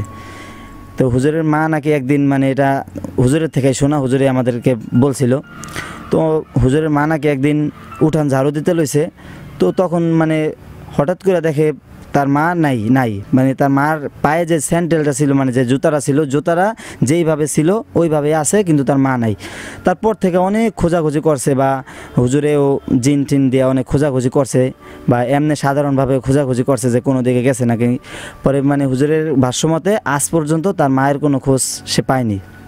তার মা কোথায় আছে বা মারা গেছে না জীবিত আছে এরকম কোনো খোঁজ হুজুরে পায়নি। তো হুজুরের কাছে নিয়ে যাওয়ার পরে হুজুরে আমারে বললো যে তোমাদেরকে তো আগেই বলা হয়েছে যে তোমরা কখনো মাদ্রাসা থেকে একা একা বের হইবা না, তো একা একা বের হইবা না। তো হুজুরে আমাকে বললো যে তুমি যেহেতু একা একা বের হয়েছো, তো কারো ডাক দিবা না, যদি তো কালকে তোমার কোনো সমস্যা হয়ে যেত তখন তোমার গার্জিয়ানকে আমরা কি জবাব দিতাম। তো তখন হুজুরে আমারে একটা কিছু ঝাড়পোক দিয়ে দিল, আর পানি টানি পরাই দিল, আমি ওগুলা খাইলাম। তো হুজুরে বলতেছে যে এরপর থেকে কোনো সময় একা একা বের হবে না, আর এই জিনিসটা যে তোমার সাথে ঘটছে এটা তুমি ভুলে যাও, তাইলে আর এরকম হবে না। তো ভাইয়া তারপর থেকে এরকম অনেকবার আমার সাথে হইতো। আমি যখন ঘুমাইতাম তখনই আমি ভয়ঙ্কর কিছু স্বপ্ন দেখতাম। তো কেমন স্বপ্ন দেখতাম, তো একদিন হঠাৎ করে 3-4 দিন ভালো ছিলাম হুজুরের ইয়ার পরে, হঠাৎ করে একদিন রাত্রে আবার দেখি যে স্বপ্নে আমার কি যেন মারতাছে, অনেকগুলা কালো কালো কি একটা জিনিস, ছায়ার মতো কিছু একটা, অনেকগুলা দানবের মতো অনেক লম্বা লম্বা কিছু জিনিস আমার বুকের উপর ভর করে, আমার বুকের উপর বসে আমারে ঘুষাইতেছে, পরে তাদের বড় বড় নখ দিয়ে আমারে হেসরাইতেছে। তো যখন আমি ওটা তো স্বপ্নে দেখি, স্বপ্নে তো আমরা অনেক কিছুই দেখি, তো আমি স্বপ্নে দেখি, কিন্তু স্বপ্ন যখন আমার ভাঙে সকালে যখন বা ওই সময় ওই ভয়ে আমার ঘুমটা ভাঙা যাওয়ার পরে ব্যথাটা আমার বাস্তবে ঘুমের থেকে ওইটা পরে যে স্বপ্নে আমাকে মারছে মনে হইতেছে আমার কেউ যেন বাস্তবে মারছে, ওরকমভাবে আমার পুরো শরীর ব্যথা করতেছে, এমনকি আমার বুকের উপর 2-1টা নখের আঁচড়ও আছে। তো তখন হুজুরের কাছে গিয়া বললাম যে হুজুর আমি তো এরকম অবস্থা। পরে হুজুরে ধ্যানে বসছে, হুজুরে আমি তো আগেই বললাম যে হুজুরের অনেকগুলা জিন আছে, এলাকায় যত মানুষের জিন ধরতো ওগুলা হুজুরেই ছাড়াইতো। হুজুরে একজন কামেল লোক ছিল। তো হুজুরে ধ্যানে বৈশা চেষ্টা করতেছে যে কারা কারা আমারে এরকম করতেছে। হুজুরে বিভিন্ন জিনের মাধ্যমে ও তাদের সাথে কথা বলছে যে ওই নাকি মানে তাদের আমলে মানে আমি তো তারা নামাজ পড়তেছিল, তারা আমল করতেছিল, আমি নাকি তাদের আমলে ডিস্টার্ব করছি, এজন্য তারা আমার সাথে এরকম ব্যবহার করতেছে। তো তখন আমারে হুজুরে বললো যে তুমি তাদেরকে মানে তাদের আমলে ব্যাঘাত ঘটাইছো, এজন্য তারা তোমার সাথে এরকম করতেছে। তো তুমি একটা কাজ করো, তুমি মানে নিজে নিজে তওবা করো আর আল্লাহর কাছে মাপ চাও, আল্লাহর কাছে মাপ চাও, দোয়া পড়া আজকে থেকে তুমি তাহাজ্জুদ পড়বা। আমারে বলতেছে যে তুমি আজকে থেকে তাহাজ্জুদ পড়বা, আমার সাথে অনেক দিন তাহাজ্জুদ পড়বা, তুমি তাহাজ্জুদ পড়ে আল্লাহর কাছে দোয়া করবা যাতে তুমি এই সমস্যার সম্মুখীন না হও। আমিও চেষ্টা করতেছি যাতে তোমারে ওরা ডিস্টার্ব না করে। তো তখন তাদেরকে হুজুরে মানে কিছু একটা বইলা দিছে যে হয়তো ভুল করছে, হয়তো ইচ্ছা করে করে নেই, হয় আপনাদেরকে দেখছে তখন হয় ভয়ে পড়ে গেছে, এই জন্য এরকম হয়েছে আর কি। তো তখন তারপর থেকে আমি মানে ওরকম এই আল্লাহ মানে নামাজ পড়ে অনেক সময় দোয়া করছি। তো অনেক অনেক ধন্যবাদ এখানে আসার জন্য সিফাত। আজকে বেশ কিছু ঘটনা আমরা আপনার কাছ থেকে শুনলাম, খুব ভালো লাগলো। নিশ্চয়ই ভবিষ্যতে দেখা হলে আবারও ডিফারেন্ট টাইপের কিছু স্টোরি আমরা শুনবো। সে পর্যন্ত ভালো থাকবেন, নিরাপদে থাকবে তুমি। ধন্যবাদ। কথা হলো সিফাতের সাথে। আমরা হয়তো আর একজন মাত্র অতিথিকে পাবো, কারণ আমাদের হাতের সময় খুবই স্বল্প। এই স্বল্প সময়ের ভিতরে হয়তো আর দুটো স্টোরি আপনাদেরকে আমরা শোনাতে পারবো। সো যারা এই মুহূর্তে টিউন করে আছেন জাগো এফএম 94.4, তাদের মধ্যে কারো কাছে যদি স্টোরি থেকে থাকে আর আগামী পর্বে যদি আপনাদের স্টোরি বলার ইচ্ছে থেকে থাকে, তাহলে মোবাইলটা হাতে নিন, মেসেজ অপশনে চলে যান, গিয়ে টাইপ করে ফেলুন RBS স্পেস নিজের নাম, নিজের লোকেশন আর নিজের প্রফেশন লিখে পাঠিয়ে দেন আমাকে 26969 নাম্বারে। আর রোকেয়া বলছে উদয় ভাই ভালো আছো? ভালো আছি আলহামদুলিল্লাহ। মিম বলছে উদয় আমি তোমার ফেসবুক পেজের একজন নিয়মিত ফলোয়ার, তোমার ফেসবুকের ভিডিওগুলো আমার প্রতিদিন ভালো লাগে। আমি এবং আমার ফ্যামিলি তোমার প্রত্যেক দিন সপ্তাহে 7 দিনের 7টা কন্টেন্টই দেখি। থ্যাংক ইউ, এটা অনেক বড় প্রাপ্তি। বিকজ একজন রেডিও জকি যখন কন্টেন্ট ক্রিয়েটার হিসেবে কাজ করে, তখন তার মূল লিসেনার বা ভিউয়ার্স, মূল অডিয়েন্স যারা, সেটা হচ্ছে রেডিও লিসেনাররা। সো এই মতামতটা যখন আপনাদের কাছ থেকে পাই তখন ভীষণ ভালো লাগে। সো দিন শেষে আপনারা যারা টিউন করে আছেন জাগো এফএম 94.4-এ, তাদের সবার উদ্দেশ্যে বলছি, আপনি যদি আগামী পর্বে আসতে চান ভূত স্টুডিওতে, তাহলে এখনই মোবাইলটা হাতে নিন, মেসেজ অপশনে চলে যান, গেট টাইপ করে ফেলুন RBS স্পেস নিজের নাম, নিজের লোকেশন, নিজের প্রফেশন, 4টা জিনিস টাইপ করবেন। এরপর সেই টেক্সটটা পাঠাবেন উদয়কে 26969 এই নাম্বারটিতে। ভীষণ ভালো লাগা কাজ করছে আজকের এই এপিসোডে। এবং এই মুহূর্তে আমি একটা শর্ট ব্রেকে যাব, একদম শর্ট ব্রেক, 1 মিনিট বলে তো 1 মিনিটই, কোথাও যাবেন না, থাকুন উদয়ের সাথে। Hello guys, this is Rafsan ছোট ভাই। আমি নাকি সবকিছু রিভিউ করতে পারলেও এই বিস্কিটটা নাকি রিভিউ করতে পারবো না। Spicy and crispy. তাহলে তো এটা চিপস ব্রো, টেক্সচারটা একটু ডিফারেন্ট। এটা তাহলে বিস্কিট? নো ব্রো, এটা চিপস। এটা বিস্কিট, এটা চিপস, এটা বিস্কিট, এটা চিপস ব্রো। বাছাই করা আলুর সাথে স্পাইসি সিজনিং এর টুইস্ট এলো প্রাণ পতাটা। গাইস থামো, এটা চিপস নাকি বিস্কিট কে বুঝে নাও। Hello guys, this is Rafsan ছোট ভাই। আমি নাকি সবকিছু রিভিউ করতে পারলেও এই বিস্কিটটা নাকি রিভিউ করতে পারবো না। Spicy and crispy. তাহলে তো এটা চিপস ব্রো, টেক্সচারটা একটু ডিফারেন্ট। এটা তাহলে বিস্কিট? নো ব্রো, এটা চিপস। এটা বিস্কিট, এটা চিপস, এটা বিস্কিট, এটা চিপস ব্রো।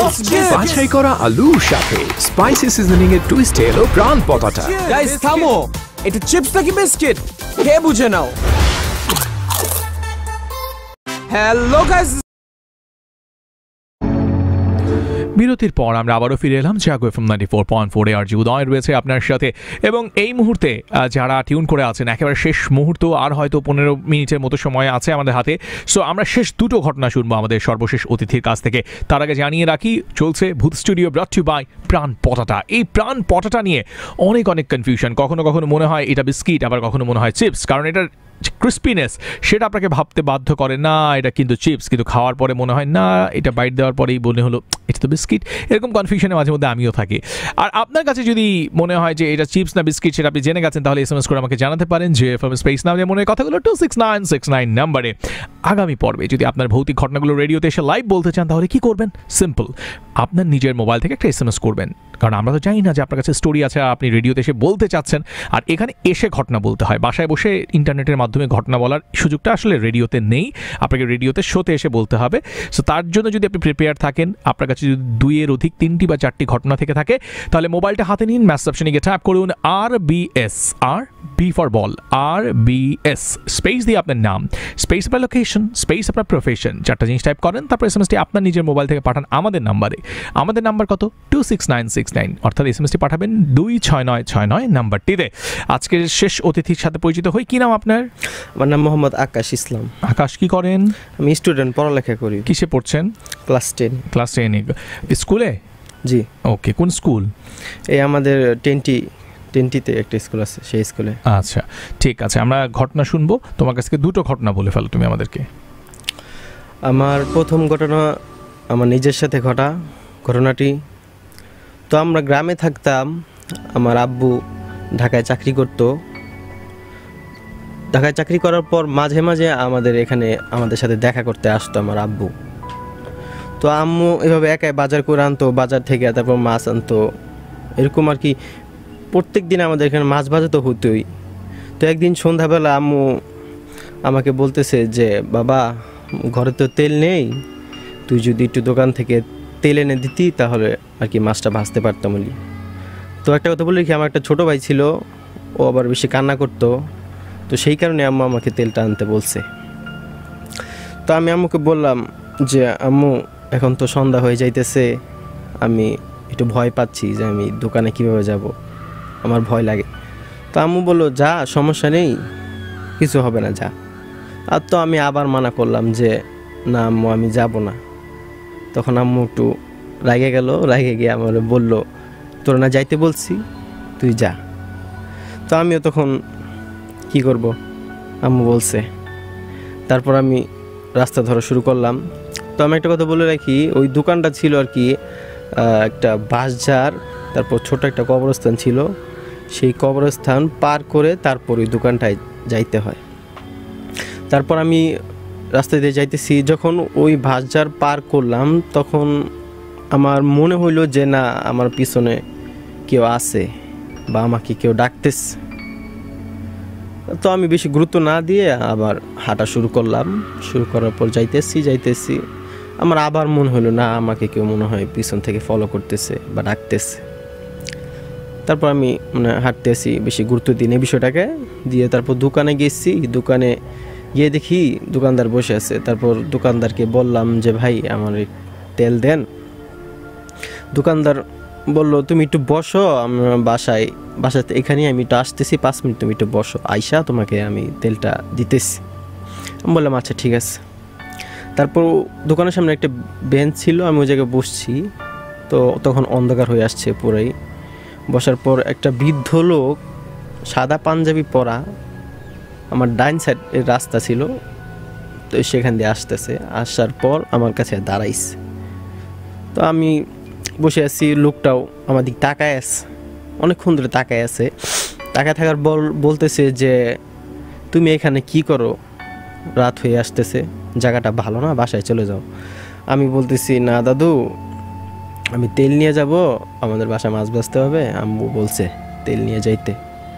লোকটা বলতেছে, তোমাকে বলছি এখান থেকে যাইতে, তুমি চলে যাও। তো আমি বললাম, আমি কেন যাব, আমি দরকারে আসছি এই জায়গায়। তো লোকটা আমাকে আবার বলতেছে, জায়গাটা ভালো না, তুমি চলে যাও। তখন আমি একটু রাগে গেলাম, রাগে যাই বললাম যে, আমি যাব না, আপনি যান, আমি তেল নিয়ে পরে যাব। তো লোকটা বসেই থাকলো আমার সাথে, পরে লোকটা কিছু বললো না। তখন ওই লোকটা আসছে, দোকানদার আসার পর লোকটা আমাকে তেল দিল। তারপর আমি নিলাম, নেওয়ার পর তো আমার দিকে আবার ভয় লাগতেছিল, কারণ রাস্তাটা অনেক ভয়ঙ্কর একটা রাস্তা, একটা বাঁশঝাড়, তারপর আবার ছোটো কবরস্থান পার হয়ে যাইতে হয়। আমি আবার ছোটো মানুষ, তাই একটু ভয় পাইতেছিলাম। তো হাঁটা শুরু করলাম। হাঁটা শুরু করার পর ওই বৃদ্ধ লোকটা কিন্তু আমার সাথে তখন আসতেছিল না। তো যখন আমি ছোটো কবরস্থানটার কাছাকাছি চলে গেলাম, তখন হঠাৎ করে ওই বুড়ো লোকটা আমার পিছনে আসছে, হাঁটতেছে।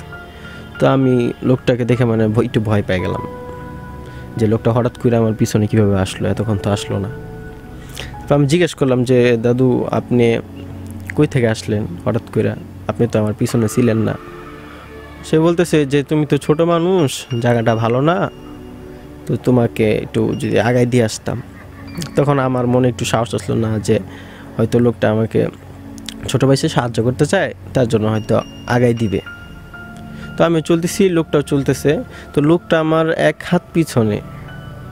তো হঠাৎ করে লোকটা মানে হাসা শুরু করে দিল, আইসা মানে বিকট মানে জোরে হাসতেছে। তখন আমি মানে পিছনে ঘুরলাম, বললাম দাদু কি হয়েছে, আপনি এত জোরে জোরে হাসতেছেন কেন?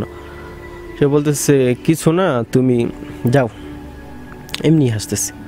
তখন আমি পুরোই ভয় পেয়ে গেছি যে না, এই জায়গাটা যেহেতু ভালো না, এই বৃদ্ধ লোকটাকে আমি চিনি না, হঠাৎ করে এরকম বিকট আওয়াজে হাসতেছে, কিছু তো ব্যাপার আছে। তো আমি ভয়ে ভয়ে হাঁটতেছি। তারপর মানে যখন বাজারের যে রাস্তাটা আছে, যখন ওই রাস্তায় গেলাম, তো বৃদ্ধ লোকটা হঠাৎ করে আমার পিছন থেকে নাই হয়ে গেছে। আমি তাকায় দেখি যে পিছনের লোকটা নাই। তো আমি তো এবার ভয়ে শেষ। ভয়ে আমি একটা মানে জোরে দৌড় দিই। জোরে দৌড় দেওয়ার পর একটা চিকন একটা রাস্তা থাকে, যেমন আমরা ক্ষেতের বাতুর বলে থাকি ওটাকে, এরকম একটা রাস্তা। তো ওই রাস্তার মধ্যে আমার কি পা আর কি পিছলে যায়, আমি পড়ে যাই, আমার চোখ পিছনের দিক যায়। পিছনের দিক যাওয়ার পর দেখি ওই বৃদ্ধ লোকটা ওই কবরস্থান থেকে মানে এত বড় একটা রূপ ধারণ করছে, বিশ্বাস করবেন না। আমি দেখে ভয়ে তো শেষ, চিৎকার দেব আমার এরকম অবস্থাও নাই। আমি একদম ধা করে ওদিক তাকাই রয়েছি। তো ওই বৃদ্ধ লোকটা আগাই আসতেছে আর খালি বড় একটা রূপ নিচ্ছে, মানে খালি বড়ই হইতে আছে। তারপর আমি মানে দেখে তো ভয় পেয়েছি, উঠাই আবার দৌড় দিয়া তারপর বাসায় যায়, সেখানে অজ্ঞান হয়ে পড়ে যাই। তারপর কি হয় আমি বলতে পারি না। এটাই ছিল আমার প্রথম ঘটনা। আমার দ্বিতীয় ঘটনাটি হচ্ছে, ঘটনাটি আমার আম্মুর থেকে শোনা। আমাদের গ্রামে একটা কথা প্রচলিত হয়ে গেছিল যে দুইটা জিন থাকতো, একটা মেয়ে জিন, একটা ছেলে জিন। তো ওই জিন দুটার কাজ ছিল যে গ্রামে যদি কোনো বাচ্চা হয় 2 মাস বা 40 দিনের, এরকম বাচ্চা হইলে তারা নিয়ে যায়, মানে সুযোগ পাইলে নিয়ে যায়। তো ওই জায়গায় ওই গ্রামে একটা ফ্যামিলি বাস করতো, একটা মহিলা, তার বাচ্চাটা হয়েছে 40 দিন বা 2 মাস এরকম হয়েছে। তো ওই যেই জিন, ছেলে জিন আর মেয়ে জিন আছে, এখন তারা তো মানে খোঁজখবর নিতেছে, তারা সবসময় চোখে রাখতেছে যে বাচ্চাটাকে কীভাবে নেওয়া যায়। তো এরকম চোখে রাখতেছে, প্রত্যেকদিন এরকম চোখে রাখতেছে। তো ও আবার হয়েছে কি, ওই মহিলার স্বামী আবার একটু জুয়া খেলতো, এরকম বাজে অভ্যাস ছিল। তো সে অনেক রাত পর্যন্ত একটু বাসায় থাকতো না, অনেক রাত করে বাসায় ফিরতো। তো মহিলা তো বাচ্চা নিয়ে একা শুয়ে থাকতো। তো এরকমই একদিন মহিলা বাচ্চাটাকে নিয়ে শুয়ে আছে, বাচ্চাটাও ঘুমাইতেছে, মহিলাটাও ঘুমাইতেছে। তখনই ওই যেই ছেলে জিন আর মেয়ে জিন, তারা তো সুযোগ পেয়ে গেল যে না, ওই তার স্বামী বাসায় নাই, বাচ্চাটাকে এখন নিয়ে আসতে পারবো। তো মেয়ে জিন ছেলে জিনটাকে বললো যে তুমি বাইরে দাঁড়ায় থাকবা, আমি ভিতরে যাব, বাচ্চাটাকে আমি তোমার কোলে দিব, তারপর আমি ওই বাচ্চার রূপ নিয়ে সেখানে শুয়ে থাকবো।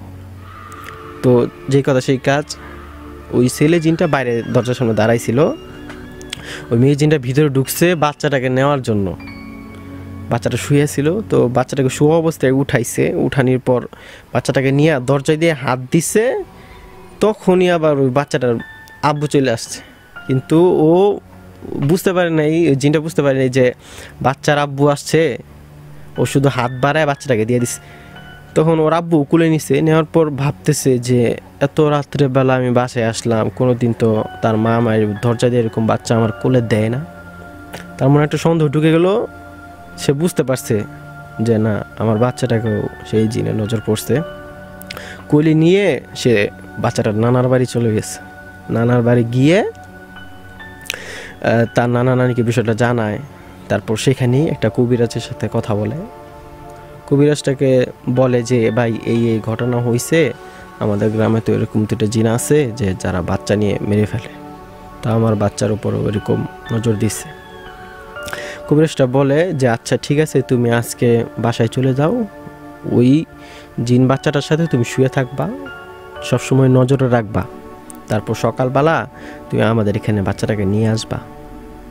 তো যে কথা সেই কাজ, সেই লোকটা তাই করলো। বাচ্চাটাকে নানুর বাড়ি রাইখে আইসা তার বাসায় ফেরত আসছে।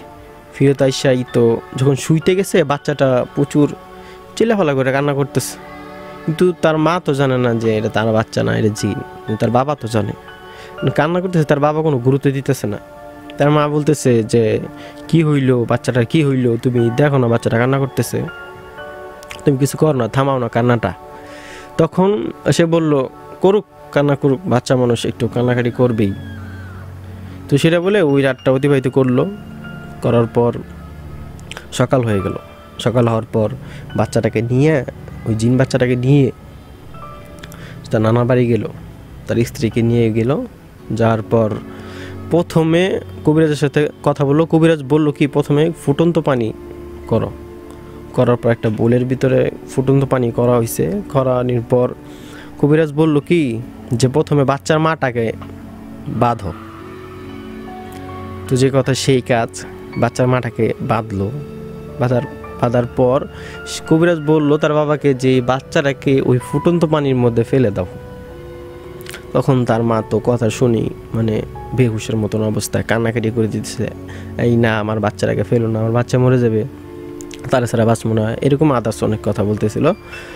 তখন তার স্বামী তো জানে যে না এটা আমার বাচ্চা না, এটা তো জিন। তার স্বামী কোলে নিল। যখন বাচ্চাটাকে ফালাতে যাবে গরম পানির ভিতরে, তখন তার মা তো আরও কান্না, মানে বিশাল কান্না করতেছে তার মা। তখন কি করলো, সে বাচ্চাটাকে পানির মধ্যে ফেলেই দিল। ফেলে দেওয়ার পর সেই যে বাচ্চাটাকে ফেললো, ওই বাচ্চাটা কাক হয়ে ওই সেই পানি থেকে উঠে আকাশের দিকে উড়ে গেল। সবাই দেখছে জিনিসটা, তারপর তাকাই রয়েছে। তখন তার মারে তার আসল বাচ্চা এনে দেখানো হইলো যে দেখো এইটা তোমার আসল বাচ্চা, ওই দিন রাত্রেবেলা এই কাহিনী হয়েছে, এই দুই জিনের নজর আমাদের বাচ্চার উপরে পড়ছে। তো এই ছিল ভাই আমার দ্বিতীয় ঘটনা। অনেক ধন্যবাদ এখানে আসার জন্য। নিশ্চয়ই আবারও তোমার সাথে কথা হবে। খুব ভালো থেকো তুমি। কথা হলো আমাদের বন্ধুর সাথে। আমাদের আজকের তিনজন অতিথি এসেছিলেন এবং তারা এক এক করে তাদের জীবনের ভৌতিক অভিজ্ঞতাগুলো বলে গেলেন। শুরুতে ইয়াকুব সাহেব এসেছিলেন গাজীপুর থেকে, সিফাত এসেছিলেন নারায়ণগঞ্জ থেকে, এবং আকাশ শেষ যে বক্তা ছিলেন যিনি যার ভৌতিক অভিজ্ঞতাগুলো বললো একজন স্টুডেন্ট বনানী থেকে এসেছিল। তো সব কিছু মিলিয়ে আজকের এপিসোডটা কেমন লেগেছে কয়েকটা SMS পড়তে পারি আমরা। রানু লিখেছে আজকের এপিসোডটা বেশ ভালো ছিল, ধন্যবাদ। লাবি বলছে আমার কাছেও ভৌতিক ঘটনা আছে, আগামী পর্বের জন্য রেজিস্ট্রেশন করেছো তো। আমাদের সাথে জয়েন করেছে মানিক, তিনি বলছেন স্টোরিটা ভালো লাগলো, থ্যাংক ইউ। সুপর্ণা জয়েন করেছে আজকে প্রথম গেস্টের অতিথির ঘটনাগুলো বেশ ভালো ছিল। হ্যাঁ, তিনি তো আসলে 65 ইয়ার্স ওল্ড, তার অভিজ্ঞতা অনেক বেশি এবং সেই অভিজ্ঞতাগুলোকে তিনি অনেক গুছিয়ে বলতে পেরেছেন। বাট আমাদের কাছে প্রত্যেকটা অডিয়েন্স, প্রত্যেকটা লিসনারই ভীষণ ইম্পর্টেন্ট। সো এখানে সবাই আসতে পারেন। কলকাতা এবং শিলিগুড়ি থেকেও অনেকে জয়েন করেছেন আমাদের সাথে। নবনীতা রয়েছেন, তাদের মধ্যে একজন, জুবায়ের রয়েছেন, তাদের মধ্যে একজন আমাদের সাথে জয়েন করেছেন, অনন্যা চক্রবর্তী, ধন্যবাদ আমাদের সাথে থাকবার জন্য। সো আজকের এপিসোডটা আমি এখান থেকেই শেষ করতে চাই। আগামী পর্বে আজকে যারা রেজিস্ট্রেশন করছেন বা এখনও যারা করেননি পরবর্তীতে করবেন, ঝটপট করে রেজিস্ট্রেশন করে ফেলতে হবে। কিন্তু মোবাইলের ম্যাসেপশনে গিয়ে তার জন্য টাইপ করতে হবে RBS স্পেস নিজের নাম, নিজের লোকেশন আর প্রফেশনটা লিখে পাঠাতে হবে আমাদের ঠিকানায় 26969, এটাই হচ্ছে আমাদের ঠিকানা। তো আজকের মতো বিদায় নিচ্ছি। আগামী পর্বে আরও কথা হবে। এই অনুষ্ঠান নিয়ে আপনাদের কোনো মতামত থাকলে আমাকে ফেসবুকে ইনবক্স করতে পারেন www.facebook.com/rjuday, আমার ভেরিফাইড ফেসবুক পেজে। এছাড়া আপনারা অবশ্যই www.facebook.com/jagofm পেজটাতে লাইক ফলো দিয়ে রাখবেন, বিকজ এইখানটাতে কিন্তু নিয়মিত বিভিন্ন রকমের কন্টেন্ট আপলোড হচ্ছে আপনাদের জন্য। আমাদের ইউটিউব চ্যানেল রয়েছে youtube/jagofm, চ্যানেলটা যারা এখনো সাবস্ক্রাইব করেন নাই সাবস্ক্রাইব করে রাখুন, কারণ ভিন্ন ভিন্ন অনুষ্ঠানগুলো কিন্তু সেখানে আপনি নিয়মিত দেখতে পাচ্ছেন। আজকের মতো আরজি উদয় বিদায় নিচ্ছে আপনার কাছ থেকে। ভালো থাকুন, সুস্থ থাকুন, শুভরাত্রি, আল্লাহ হাফেজ, আসসালামু আলাইকুম।